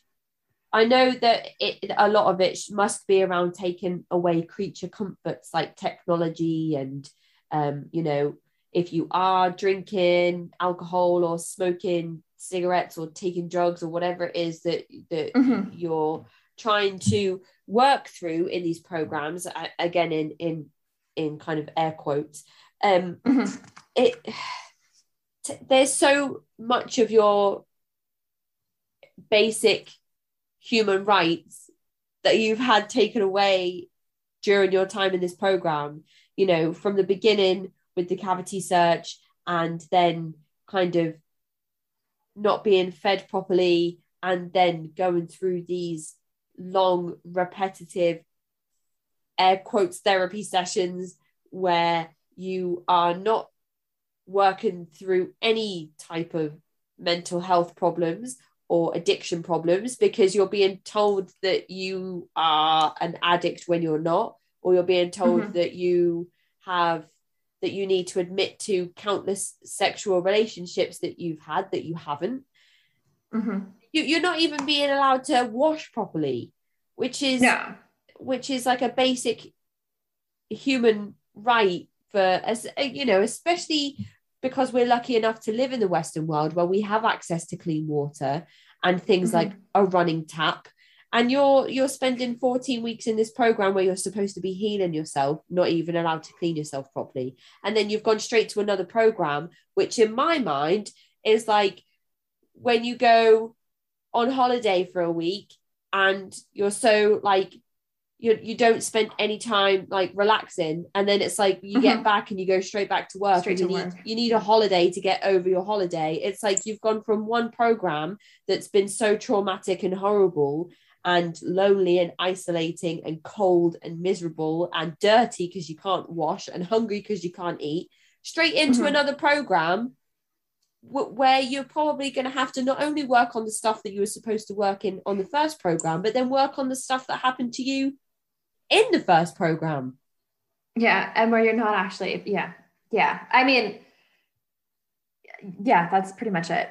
I just can't even wrap my mind around it. It just seems like rubbing salt in the wound, going straight from one program to another. And I understand that your father probably needed to feel like he had control over the situation, not only from his regimented time in the forces, but also on trying to control his addictions. He feels like he must be in control of everything that he can control, so that he keeps that level of control over the things that he can, so that, you know, because I imagine with severe addiction, you feel like you're not in control. So as soon as you regain any element of that, it's like total control over everything is needed at all times. So you going from one program to another and choosing which program that is going to be and how long you're going to stay there, you know, maybe this all feeds into it. And I'm sure if there's one or two people studying psychology that are listening, they'll kind of be saying I'm either right or completely wrong. So either way, to me, it just seems so heartbreaking that you're picked up and just taken to another program. It's just a lot, isn't it? Yeah. And like, I'm not even like just to like, I mean, like not trying to minimize my own experiences on this either, but like, I actually think like my experiences aren't even as bad as some people. Like, a lot of people like who will have gone to wilderness, like, you know, like my parents took me and like, I was compliant and everything. Like some people get, you know, transported, which is like, you know, getting kidnapped in the middle of the night by like hired goons. We actually had like where we called it like getting gooned, like at school, like it was a thing is like who like that was people who got gooned or who like were like parents dropped them off. Yeah, basically. well, this is why I asked the question about airport security, because there may be some teenagers and young adults who have been taken against their will in the middle of the night, who might be dropped off at the airport by these goons and then greeted by program staff and airport security on the other side. And often these people that have been taken in the night are handcuffed or no, they are zip tied. So it just when you mentioned airport security being there, that's what came to the forefront of my mind. You know, these horrible situations where these people are removed from their houses completely against their will in the middle of the night. So like that didn't happen to me, thankfully. And the same thing is that like my parents picked me up and drove me down to like my other program, instead of like sometimes like people were also like the same people who like kidnapped them the first time also transport them to their second program. So like thankfully none of that happens. Like, and like I think that, you know, all kind of trauma is like relative or whatever, but absolutely, like there are some people who've had like even worse things happen, like in the context of this. And just remind everybody, it's Spring Ridge, you said, in Arizona is the name of the second program. Yeah, Spring Ridge Academy. Okay, so your parents are taking you to this second program. So what is it like when you see them and you have a reunion? I don't know. Like, you know, I think that at that time, like, so I didn't know I was leaving like the wilderness until like 30 minutes before the like van came to pick me up. Oh my goodness. Okay. Because like, that's the whole thing is like, you know, you're not allowed to know anything because like, you're supposed to be in the moment. And like, I think that like, because I was so like keen on asking like what time it was when I first got there, that like, particularly with me, I never knew when I was leaving. Okay. So yeah, my parents picked me up. I think that like one, you know, I was still in shock, but like, it felt like, I think that like at that point, like I thought then that like not like, I was just so grateful to be like out of the woods. Literally, like there that like anything could be better, you know, a place where I could sleep in a bed and like have a regular shower and like, you know, just sort of like be like back and sort of civilized, like whatever you think, but like, you know, like not living under a tarp in the wilderness, like that kind of thing. So yeah. I think that like, and like, I'd known that I was going to be, I'd kind of figured out like that no one just went home after wilderness. I'd figured that one out like early on enough because I'd seen some people leave and they were all going to other programs. And like, which they at Wilderness, they called aftercare, just as like a blanket term. So I had kind of figured out that like, I knew that I wasn't going home.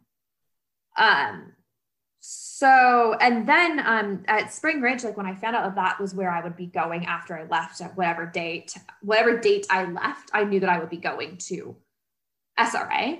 I was actually somewhat comforted by it because in my group in Wilderness, there was one girl whose identical twin sister had been sent to SRA.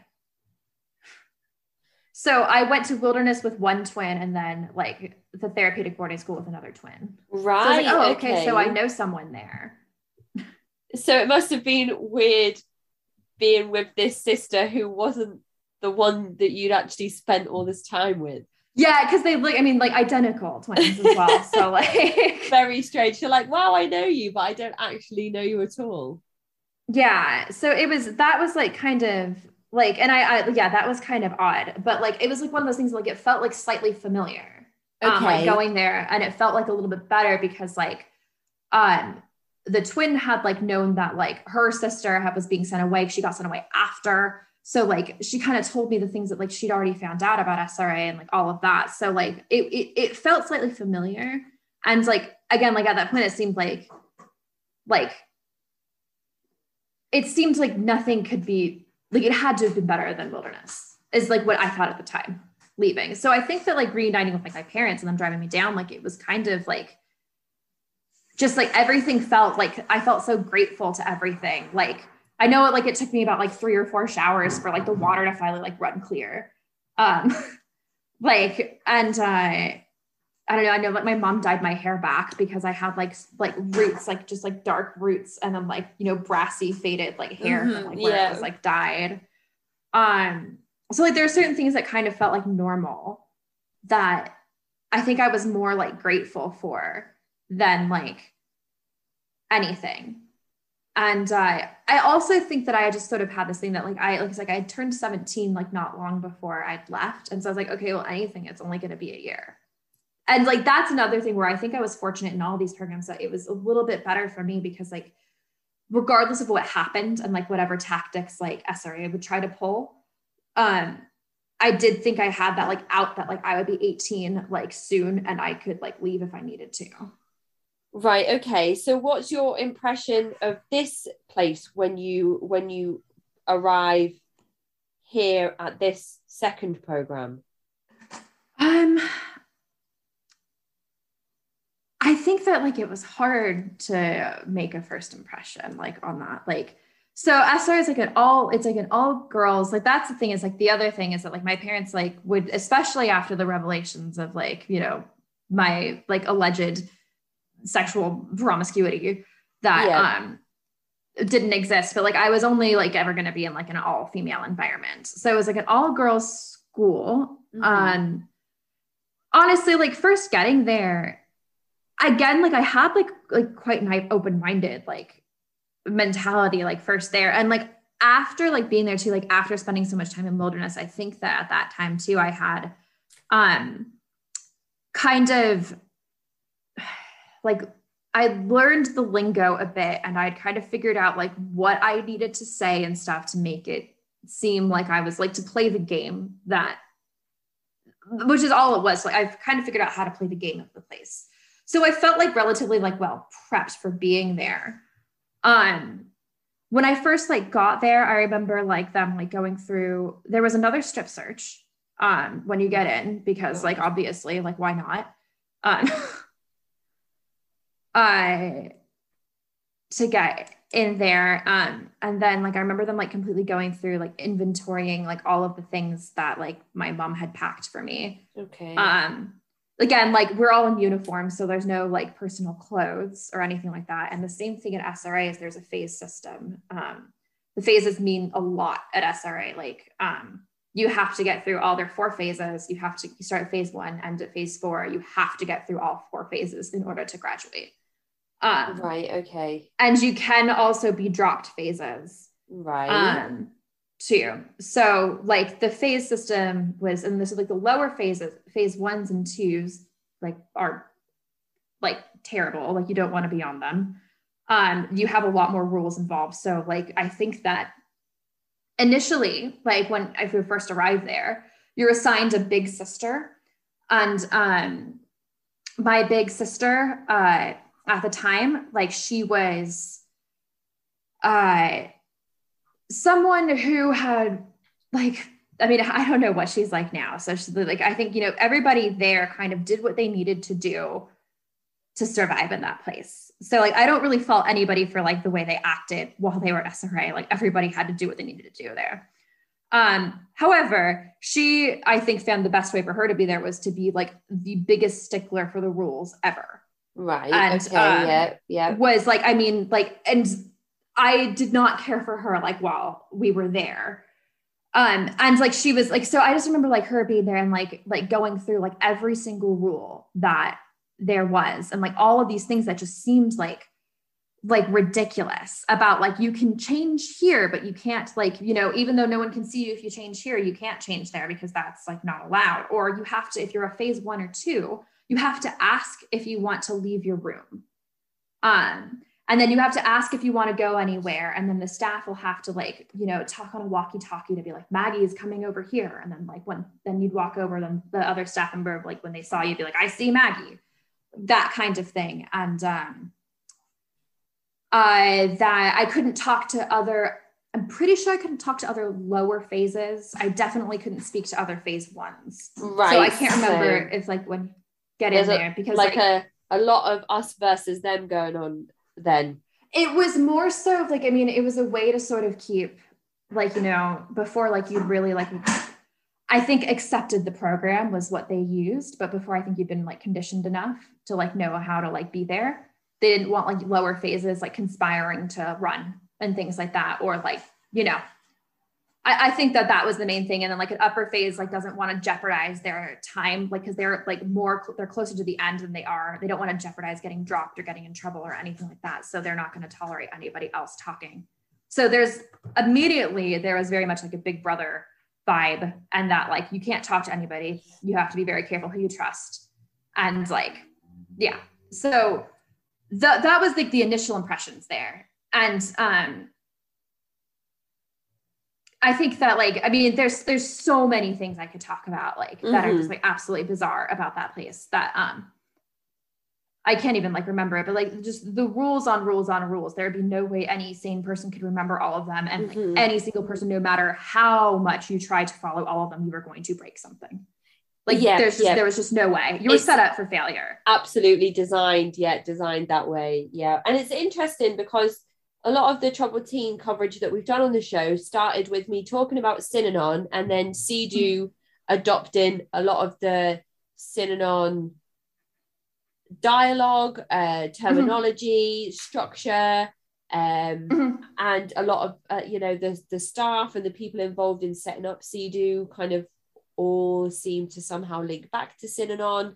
And then a lot of these other programs seem to then adopt things that CEDU were using, or staff from staff would branch out to other programs, or graduates of programs that came from CEDU would then go on to work in these other programs. So when you say things like brothers and sisters, that to me goes straight back to CEDU. And I'm wondering if you know of any of the staff being affiliated with any of these other Troubled Teen programs, or whether the staff were even qualified or trained in their roles. Do you have any light you can shine on the people employed in this program? Yeah, so I do know, so the woman who ran the program, she called herself the CEO of the school. And I think it's like mostly because like, I think she liked the idea of like saying that she was a female CEO. Right. Honestly, like one of those, like it was more of like an ego thing. Like it seems weird to be a CEO of a school. But that's like on there. The woman who started and founded SRA, Jeannie Courtney, had formerly worked in some way. I'm not entirely sure like what, it's kind of hazy, for a program called Cross Creek, which I'm not sure if you've heard of that, but that was like a WASP program. And I'm not sure if you know about like, because I think WASP was like right, like kind of after CEDU, but it's effectively the same. It's like, it was founded by a man called like, I've done like a lot of like a man called like Robert Litchfield, who I know like at that point also was like a major donor to Mitt Romney, who's a politician. Anyway, that's another tangent that like that kind of thing is like how much money is involved and how like politicians are, and there's how these things like I think like are still running today. But so Jeannie, like I know worked for Cross Creek in some way. And then she used to be married to a man called David Gilcrease, who used to facilitate LifeSpring seminars, which I'm not sure if you know about LifeSpring at all, but they were like, you know, self-help seminars that were really popular in the 70s and 80s. And then like, I think were quite cultish and preyed upon people for like money and stuff that like, you know, you needed to like pay to go to the next seminar, like yada, yada, yada. Right. Okay. Yeah. There's so many layers to this. So he had facilitated LifeSpring seminars and then founded like a company called Resource Realizations that then held the seminars for the WASP programs. And Jeannie, the woman who ran SRA, like ended up an offshoot starting after I think she divorced this man, creating SRA and then tweaking these seminars just ever so slightly enough to like call them her own. And that was like the basis of like SRA's program which we called them trainings, the seminars. But if you actually do any like research into like the WASP programs, they're like pretty much exactly the same. Like they're not, I was always told, and she always said that like made it seem like they were like, she had just dreamt them up and they were like completely unique.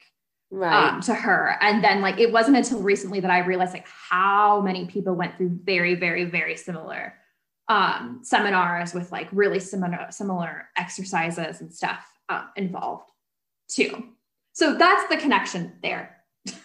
So there is a connection. I was just curious because I feel like this industry is very incestuous, and I always try and see if that holds true with each person that's had an experience with this institutionalized abuse in America, to see if that holds true, and it always seems to actually do exactly that. So you've just given us the answer to that question. So I've done a lot of research into this. Like at one point, I think I went down like way too much of a rabbit hole of like trying to figure out like all of these links. I can't find a way where like SRA directly like completely links to like CEDU and Synanon, but there are so many similarities in there that like like everything. And the other thing with like all these people who like work in these programs and stuff, like if one even gets like shut down, half the time they just like open something else up new just under a different name. Yeah, which is also why I asked if Second Nature is still called Second Nature earlier on in the episode. And it surprises me that they are, but does not surprise me that some of their facilities have closed down. And hopefully Second Nature will follow in its brothers and sisters' footsteps very soon, but I hope so. We can just keep our fingers crossed. So what was the daily routine like in this Spring Ridge program? So you woke up at about 5:30. You woke up really early in the morning, and immediately then I think probably like 5:30 a.m. Then you would do what we called PC, physical conditioning, which was basically you would run around a track for an hour. Right. And like, there was no real getting out of that either. Like they didn't really believe you if you were actually injured. You're probably just faking an injury, all of that. So you did that for an hour, and then like breakfast, which was always just like plain oats, and you could, with nothing in it, but you could get one honey packet and put and it wasn't ever, it was like 2 spoonfuls. It was like never very much. And I like to this day cannot like eat like oats with like honey. It like makes me gag just because it was like every single day of that. And then I know that we spent like a good amount of time cleaning in the morning, just cleaning our rooms, like doing everything. And then we had school, which was like proper school. Like we had like teachers and stuff, which some like programs, it's like just like sitting. Yeah. So qualified teachers. Yes. But the caveat to that is like there were qualified teachers, but if you had like, you were like slightly advanced or like didn't like were the only person who needed a certain like credit for something or other, like you were pretty much given what they called an independent study and had to sit there and just like, I had to do this for like a couple of like classes where like I just had to like sit there and like, you know, like fill out, you know, like the questions in a textbook basically. And so that was like my school. So when you left this program, like you could leave with some type of accreditation towards your like GED and things like that. Yeah, you could leave with like, I think that they're, so I technically like graduated high school from this program, but I'm actually like completely honest, like don't think it's not like a real high school diploma. I think that they're probably like I think they actually are accredited now. Okay. Look, I'm not sure, but like, I just remember like someone pointing out that like the diploma I have doesn't actually say diploma on it. It just basically says that like I've completed what is required for the state of Arizona. Like it doesn't really say anything about like having graduated or anything like that on there. It hasn't held me back in life though. It hasn't held me back in life.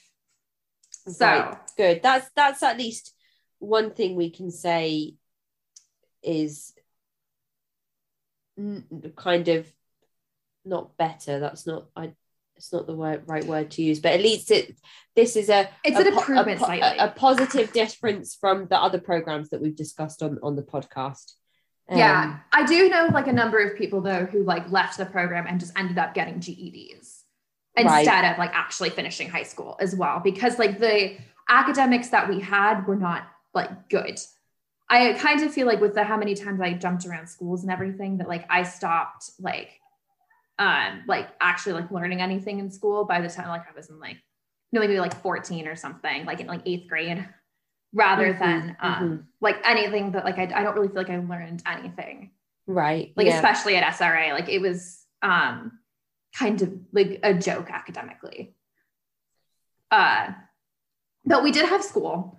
And like how you behaved and how you did in school, your teachers were part of, to kind of like explain this one is that there were actual therapists on staff and everything. And there were a handful, I think 5 on staff, and every therapist, like if the group of students who had the same therapist, that was your caseload. And then each caseload had a treatment team. So it would be like your therapist and 2 staff members and 2 teachers were like on it. So then they would all meet and like talk about you. So like everything was kind of like, they tried to build it as like this very holistic thing, that like your therapeutic growth was how like you behaved in the community, how you did it, like, which was like outside of like whatever. So that was the staff member spying on you basically. How you behaved in like academically, and then like how your progress was therapeutically. So, and that was all like done with like a case, like your caseload treatment team. So like we would have school, and I like we'd end, and then we would have like more time where we had to exercise. So we had an hour in the morning, probably like an hour and a half in the afternoon, where it would be like a sport of some sort, or like running, or some sort of like, they were very in on making us run and do a lot of physical exercise there. And then after that, we would have like a hour and a half long, like therapy group of some sort. And sometimes that was what was called like caseload group, which was when you would meet with your caseload. And your, there'd be staff members, and then there would be like your therapist. And that was twice a week. And that was where you would see like afterwards, it would be like this big thing. Like you knew which days, that would when people would be like either moved up a phase or dropped a phase. That was like when, like, that was the drama. Like you knew that either you were going to be like effectively like attacked during that time about something that you'd done wrong, something like that, and like everybody would go after you, or you'd know that you'd been doing well and maybe that like you might have gotten moved up, or you would be getting dropped. Like it was very dramatic, right, and like very nerve-wracking. Like and you never knew. Like I think sometimes you could get like later on would get like feelings about what was happening, but then sometimes like someone would just like zoom in on someone and they would just be like,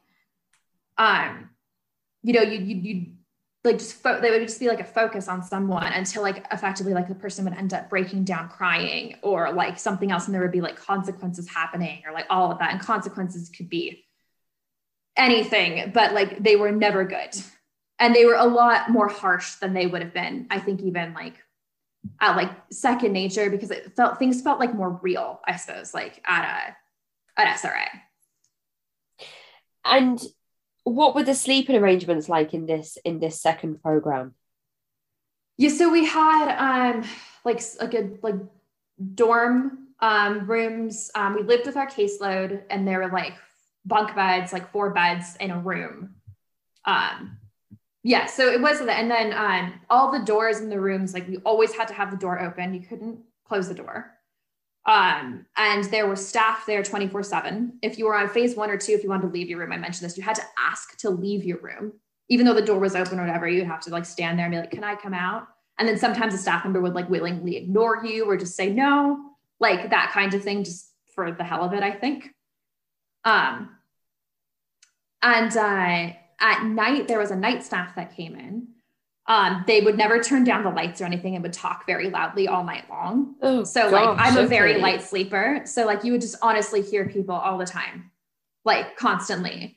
And there were a lot of like rules about like what you were allowed to like even like wear to bed, because if you wore like say if like you were slept in like leggings or something that like could have been like or like yoga pants or something like that like was comfortable, but like it could have been, you couldn't, because that was a run risk. Like you had to wear like pajamas, but then you couldn't wear like a tank top. Like I know people who got like what was like in trouble and got like work hours or things from that, from like sleeping in a tank top. So like crazy things like that. So that was our sleeping arrangements. And what about things like contact home? Was it different to the first program, or quite similar in the way that it was few and far between and very monitored? It was very monitored.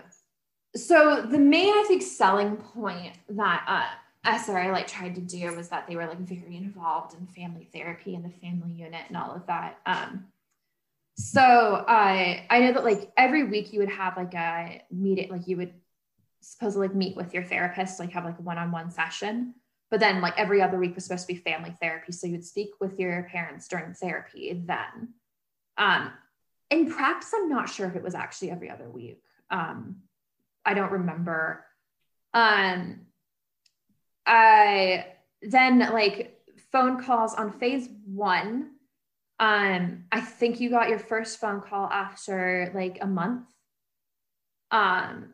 And that was monitored. It was 10 or 15 minutes on speakerphone in like the like staff office. So it was monitored completely. And yeah, if you got like, I think it was like 1 a month for like 10, 15 minutes. Right. I can't remember exactly the length. And then you're supposed to write your parents once a week. And that was like, I mean, again, like, I don't think like you had envelopes. I don't think you were supposed to seal them. They were definitely, it was definitely screened. Like they definitely paid attention to like what you were saying, and monitored that. And if you said anything bad, first they, even in the rule book that again, like I think they've taken off of their website now, but you used to be able to find it, that they conditioned parents to say that like, don't believe any of the terrible things, like literally like language exactly like this. Like, don't believe any of the horrible things like your daughter may be saying. Like, this is normal.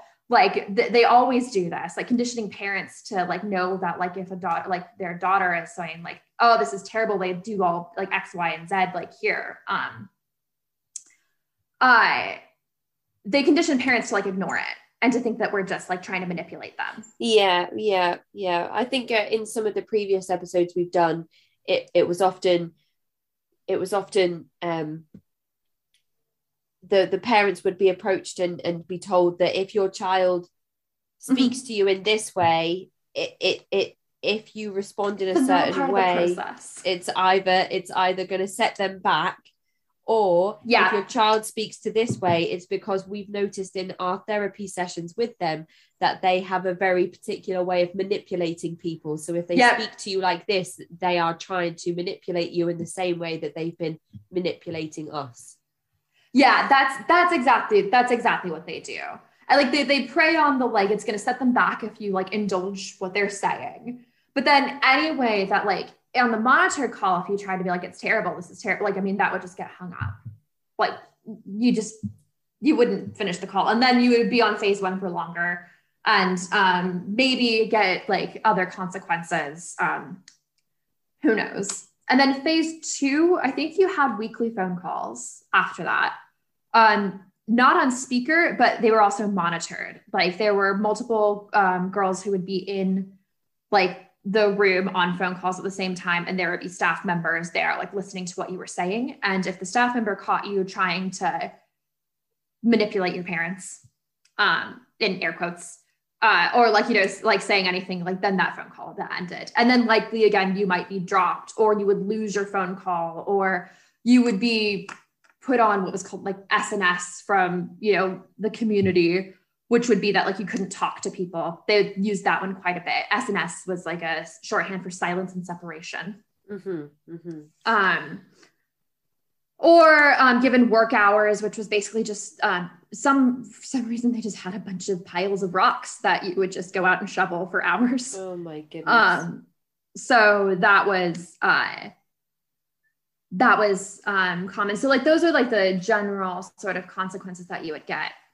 And then I think like phase 3, you could start having more phone calls, and I'm not sure, like you got more privileges as you moved up, and like you had a little bit more freedom, but you also like were a lot smarter about like not jeopardizing that. Yeah.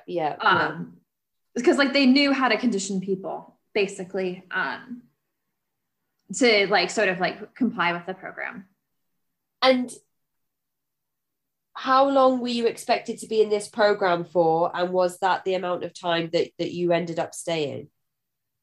So I don't think that there is a subscribed like length of time for like SRI. Like, I think that they say that like it's going to be like at least a year. Most people were a lot longer. Like I said, like I was like older. They actually stayed like past my 18th birthday when I was there, because that was actually more of like an academic thing. They were like effectively withholding my high school diploma until so I couldn't, and I didn't like, I needed like that is like I didn't really have much of a choice but to stay. Yeah. So I was at SRA for 14 months, which is on the shorter end. It's pretty much because like, again, on the same thing is that like my parents were there, like pretty much only interested in me, like graduating high school at that time. And I think that they would have been a little bit I think that they would have wanted me to leave anyway, had they tried to keep me longer. So I think that they realized they couldn't like leave my parents dry anymore, basically. So overall, your total time spent across the 2 programs was like 1.5 years. That's a huge amount of time. Yeah, it was a little bit. Yeah, it was like, I think it was like, yeah, it was like, yeah, it was a little bit more than 1.5 years, like total. Especially when you thought that you were only leaving for 6 weeks initially. Yeah. And it was more than 1 year before I would like even like go back to like my childhood home, even though like SRA, like where I was only an hour drive away from like where I grew up. So did your parents come and pick you up when you were finally able to leave the program? Yeah, there were visits as well as like you got through different phases too. Right. Phase 1, like your parents could visit you on campus. Phase 2, you could go off campus, but you couldn't leave the state of Arizona. But because I was from Arizona, I also wasn't allowed to be in Phoenix, where I'm from, or go home. So like we'd have to go somewhere else. For like 2 days, was like a phase 2 visit. And then phase 3, they finally let you go home.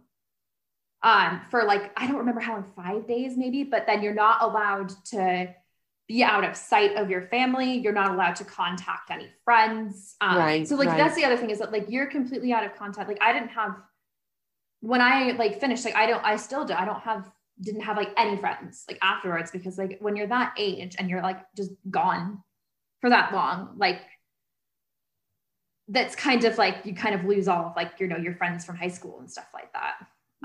Yeah. It was at that age. It is a long time to just disappear. Yeah. So phase 3, you're not allowed to like contact like anybody or have any of that. And then phase 4, like you have a little bit, like you can go home and then you're allowed to contact what they called working friends. Okay. That was like a working, non-working, like was used all the time. Like I got like really confused. It's like, it can be confusing. Like the, like I thought it was like, did they have like I remember like mentioning, oh, I have these friends, and then like someone's like, oh, are they working? And then I think like, well, I mean, they're 16, like maybe some of them have like an after school job or something like that. But it meant like more so that like, that they, were like, went to school and didn't, drink or do drugs or like anything like that. Like they were like good kids versus bad kids, that kind of thing. Or, then like, I think on phase 4, you could also talk to graduates of SRA. You couldn't talk to people who had been pulled from the program, who did not graduate the program. They were inherently not working, even if they were like actually doing fine. And then you were allowed to talk to graduates if they were working. So like basically on that end. So you were allowed to, but then like at that point, it's like, what did I have? Like, I didn't really have anyone to like talk to or do or like see or anything then either. And then like at that point too, like you're so focused on like trying to like just leave and like get out of it. But a lot of times, like, you're not going to jeopardize, especially when you're on like phase 4, you're not, like, which is like, like the last hurdle before graduation, you're not going to try to jeopardize like anything. Absolutely. Yeah.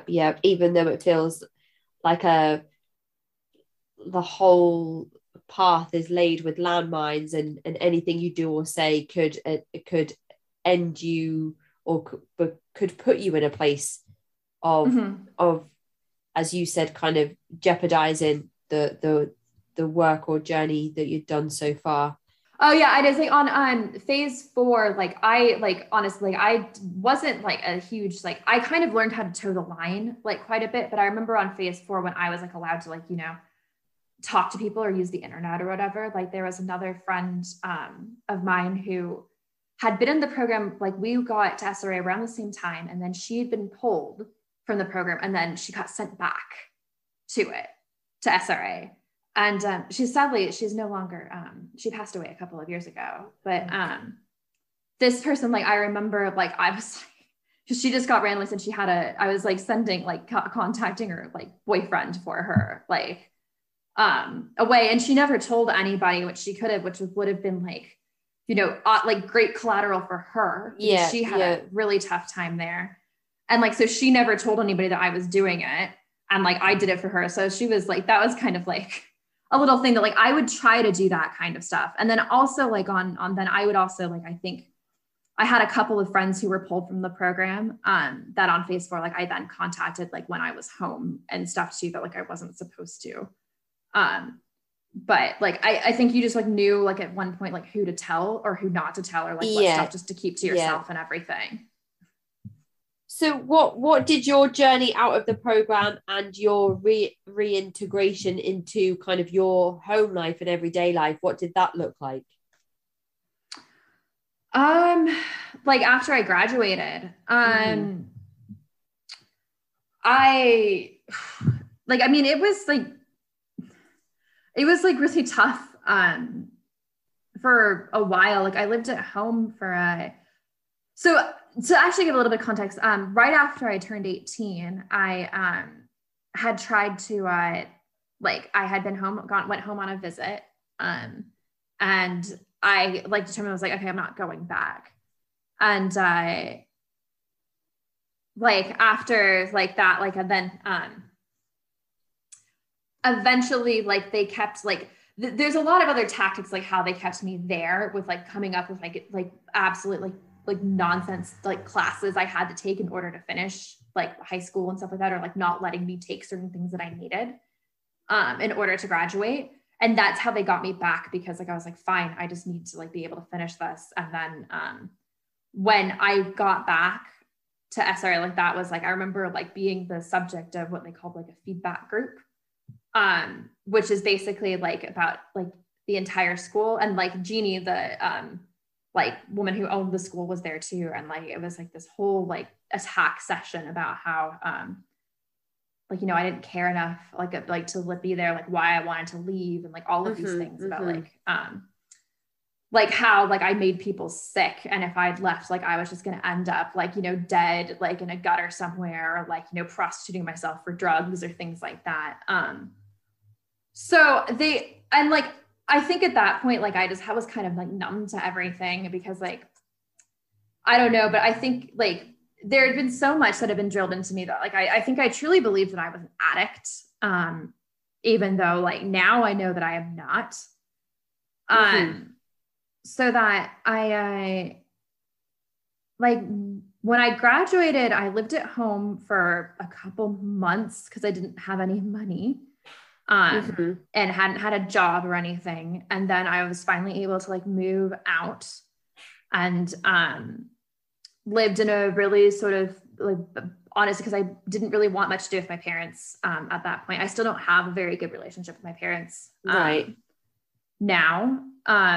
It wasn't like a good environment for me to live in. So like I moved out, and then moved into like a pretty bad living situation, and started actually like doing like, not like anything, like I got scared like early on, but started actually doing like drugs somewhat, like not even like that regularly, but like it scared me enough that like I thought that like I was like some crazy like addict. And I ended up going to like a proper rehab, and ended up sort of like being in recovery, and like then being like sort of going through like the AA program, which is also very, I have my own thoughts on like AA as well and all of that. Yeah.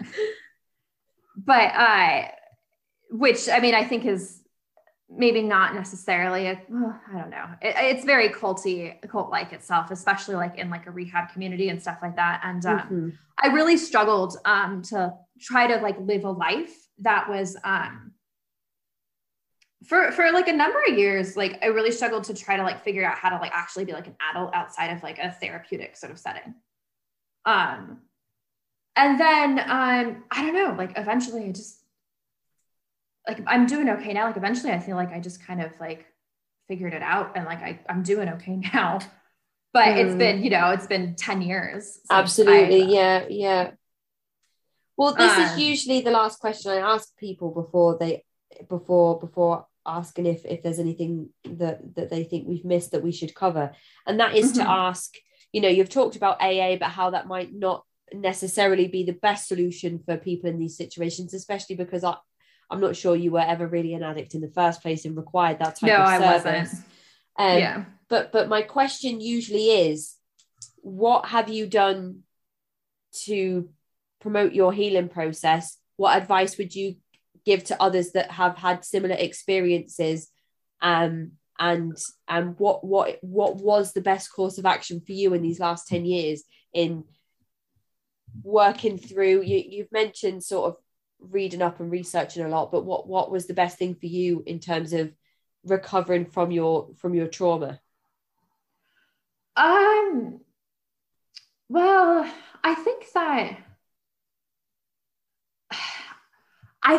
like the first bit of it was like, I think that initially, like I tried really hard and for a long time to pretend it hadn't happened, or to minimize what had happened, or to just pretend like that wasn't a part of my life and never to talk about it. And then now, I mean, I think that sort of acknowledging it and realizing that like, no, this was wrong. This shouldn't have happened. And like, it actually like realizing that like it is trauma that I need to like recover from, that I'm not crazy.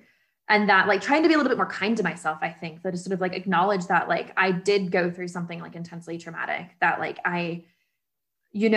it's not something that like I think being a little bit kinder to myself, that like I've gone through like phases where I've been like, well, this was like so long ago, like you should just be over it. Like it's fine. Everything's fine now. Like you're not here anymore. So I think that like trying to like give myself a little bit of credit, trying to be a little bit more kind to myself, has been immensely helpful. I luckily have like a really supportive partner and really great friends who like I have felt like comfortable like opening up to, and like who know like what I've gone through. And like in the past, like it's only been in the past year and a half or so that I've really actually started like seeing a therapist properly, and like actually like working through this in therapy, and like realize that like therapy isn't necessarily supposed to be like a confrontational experience. Mm-hmm. Yeah. Which I mean, like I remember so I mean that has helped too, but I think that like, I mean, like I still get nightmares now, and like I feel like I know I'm doing a lot better than I used to, but like I still get nightmares that like I'm there, or like something's happened and like they figured out some loophole that like gets me sent back there, and like I can't leave or something like that. Right. Yeah. That I mean I still get, and I think that like now yeah, I do think just like trying to be more kind to myself about like understanding like this is a traumatic experience, this happens, like there's reasons like I can't listen to certain songs, like there are like things that like I like am sensitive to. Like I'm not great at accepting criticism because I take it way too personally, and like I'm trying to work through that, but like also like trying to be like, look, this person is like probably just trying to help you, and like probably doesn't like really hate you, and like all of that, you know what I mean? So I think that trying to put things in context have been but it's not easy, I think. No, and I think that what you've said there is extremely important in terms of cutting yourself some slack and realizing that there may be things that you'll encounter throughout your life that will be difficult, that will be triggering, and understanding that there's a reason behind those things, and knowing that it's okay to have those reactions to those things that you encounter because of the experiences that you've had. So what you said there about, you know, being kind to yourself is a very positive and important message to put out to any of the listeners who could be going through their own process of healing and recovering from their own trauma. Yeah. The other thing that I actually want to say on that as well is that I think for me that like I had a lot of guilt. I think because I think that I had maybe a bit of an easier time like I did, or I didn't have it as bad as some people did in some ways. And I think that like taking time to realize that like just because you didn't have it, like whatever it is, like I didn't have it as bad as some people, and like understanding, you know, that some people might have gone through also bad things doesn't like minimize like what's happened to me, to try to understand that like, you know, like pain and trauma is relative. And I think that also like sometimes I've had a lot of guilt about just certain people I was really close with, or friends and things, who are not doing well or are no longer like with us. I've had a lot of kind of like survivor guilt, a little bit of like, how come I'm okay? How come I did okay? And I think that like just trying to like stop that kind of thinking has been like really hard to do. And I think that like, that's like another thing, like I think it's not a unique feeling that like I have there, and to like understand that, and to kind of be a little bit more active and like in like survivor communities and stuff like that. Like I spent a lot of time on like the like subreddit, the troubled teens subreddit, that like kind of like when I like realized that existed, like it made me feel so much less alone, because I had distanced myself so much from any of this. Like Esther, I talked to one person from there, and I think that like it made me feel like less alone with some like the really like complex stuff that I was like trying to process. And like sometimes like, you know, if I was like trying to talk to like a friend about it or something like that, then like something that like I know is like horrifying or bad or whatever, that I would come up with a story, like instead of like, I don't necessarily like want their sympathy. There's part of me that just wants to be like, yeah, remember when this crazy thing happened? Like, how funny was that? Like that kind of thing, which sometimes feels a little bit better than having to be like, no, that was wrong and like super fucked up. Like, yeah. But so, that as well, I think, is something that's important to mention again. That as you just said there with the survivor guilt, it's again a difficult subject, and comes back to the different experiences that people will have had, and understanding that you didn't necessarily encourage the situation. You were put into an abusive environment that you had absolutely no control over, and what your life is like now, or the experiences that you've had since then, again, you should never feel guilty for. So what you mentioned there about survivor guilt, I think, is also a very important point to bring up, especially for anyone listening who may have experienced or is experiencing those things as well. So I've been through all of my questions here, Maggie. Unless there's anything else you want to add, I think we've covered the tip of the iceberg today. Yeah, I think that like most of it, like I think that like we've covered, like basically. I guess I should ask if Spring Ridge is still active and still running. Yeah, it is. It's like I think that they've had a lot of like negative like I think actually like people have been completely like flooding their Google reviews, and so they only have like 1 star. Okay. And but they recently like released a statement saying that a small group of like dissatisfied students are trying to like defame them, which isn't true. It's not a small group, is like what I mean. It's that like I think a lot of people have like serious trauma from this. But yeah, they're still operating, run by Jeannie, the CEO, retired I don't know, a number of years ago, because I actually remember there was like some crazy retirement party for her in which like they wanted like people to pay to attend, like $100 a head or something, so they could like watch a slideshow or like talk about how amazing she was. And so she could sit there and hear about how she saved people's lives. So she retired, but now it's being run by her son and daughter-in-law. And she, I believe, still comes back to facilitate the trainings, the seminars, right, which are like another like major like part of that too. I didn't get like, I'm really hazy about like everything that happens in them still, but like that's like, I mean, a good source of like my trauma like really comes from those seminars. Mm-hmm. Yeah, which is not surprising at all. Yeah. So, but yeah, it's still fully operational. There have been like some like more recent survivors. I think like from like 20, I think it's hard like when you first get out, because like I know, speaking from my own experience, about like how much you just want to pretend that was just a phase of my life that didn't happen. Mm-hmm, mm-hmm. But like I think I've seen some people from like as like recent as like 2016, 2017.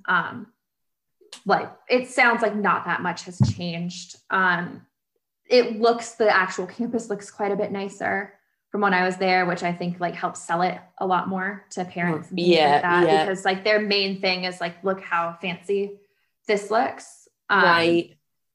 But like very like, green grass in the middle of the desert. Yeah, I mean,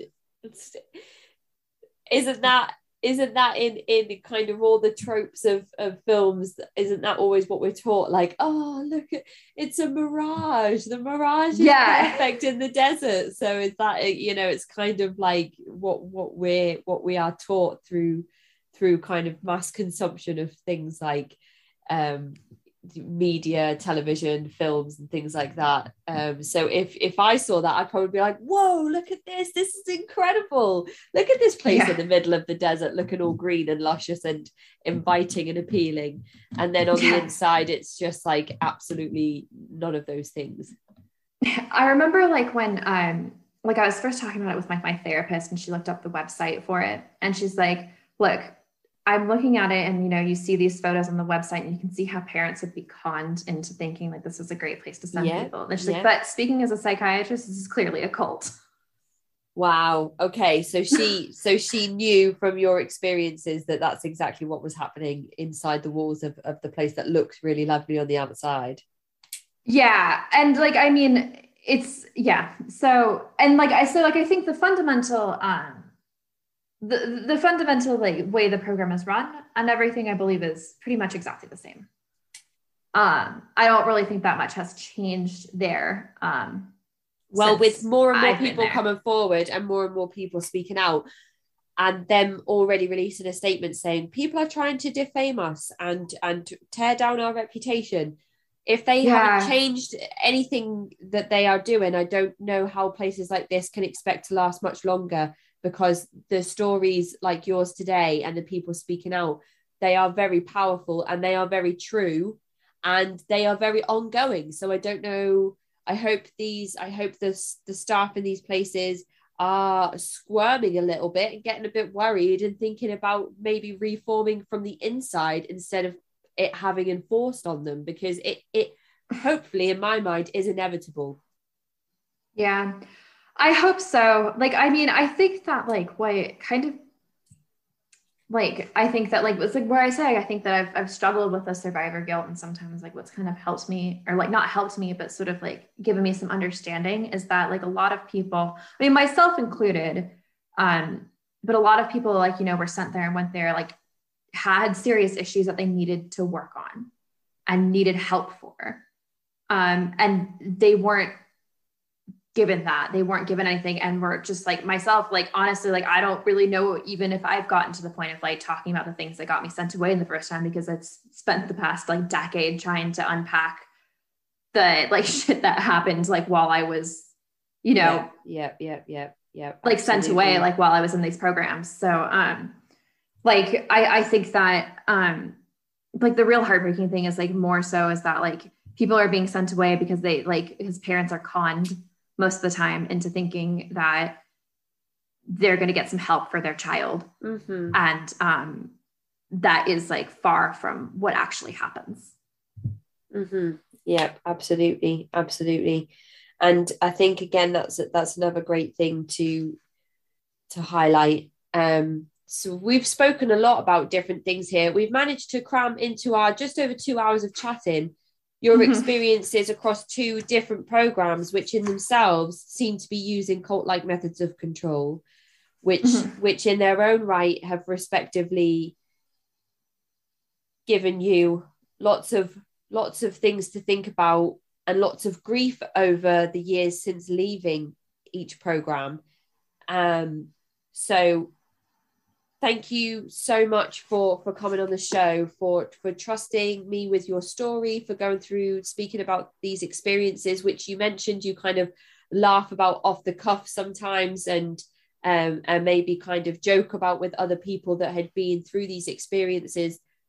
But I understand that it's probably, if you kind of don't compartmentalize or desensitize yourself to the things that you're talking about, if you actually were to sit down and think about them, I'm sure it's very difficult and not humorous in any way whatsoever. So I do appreciate the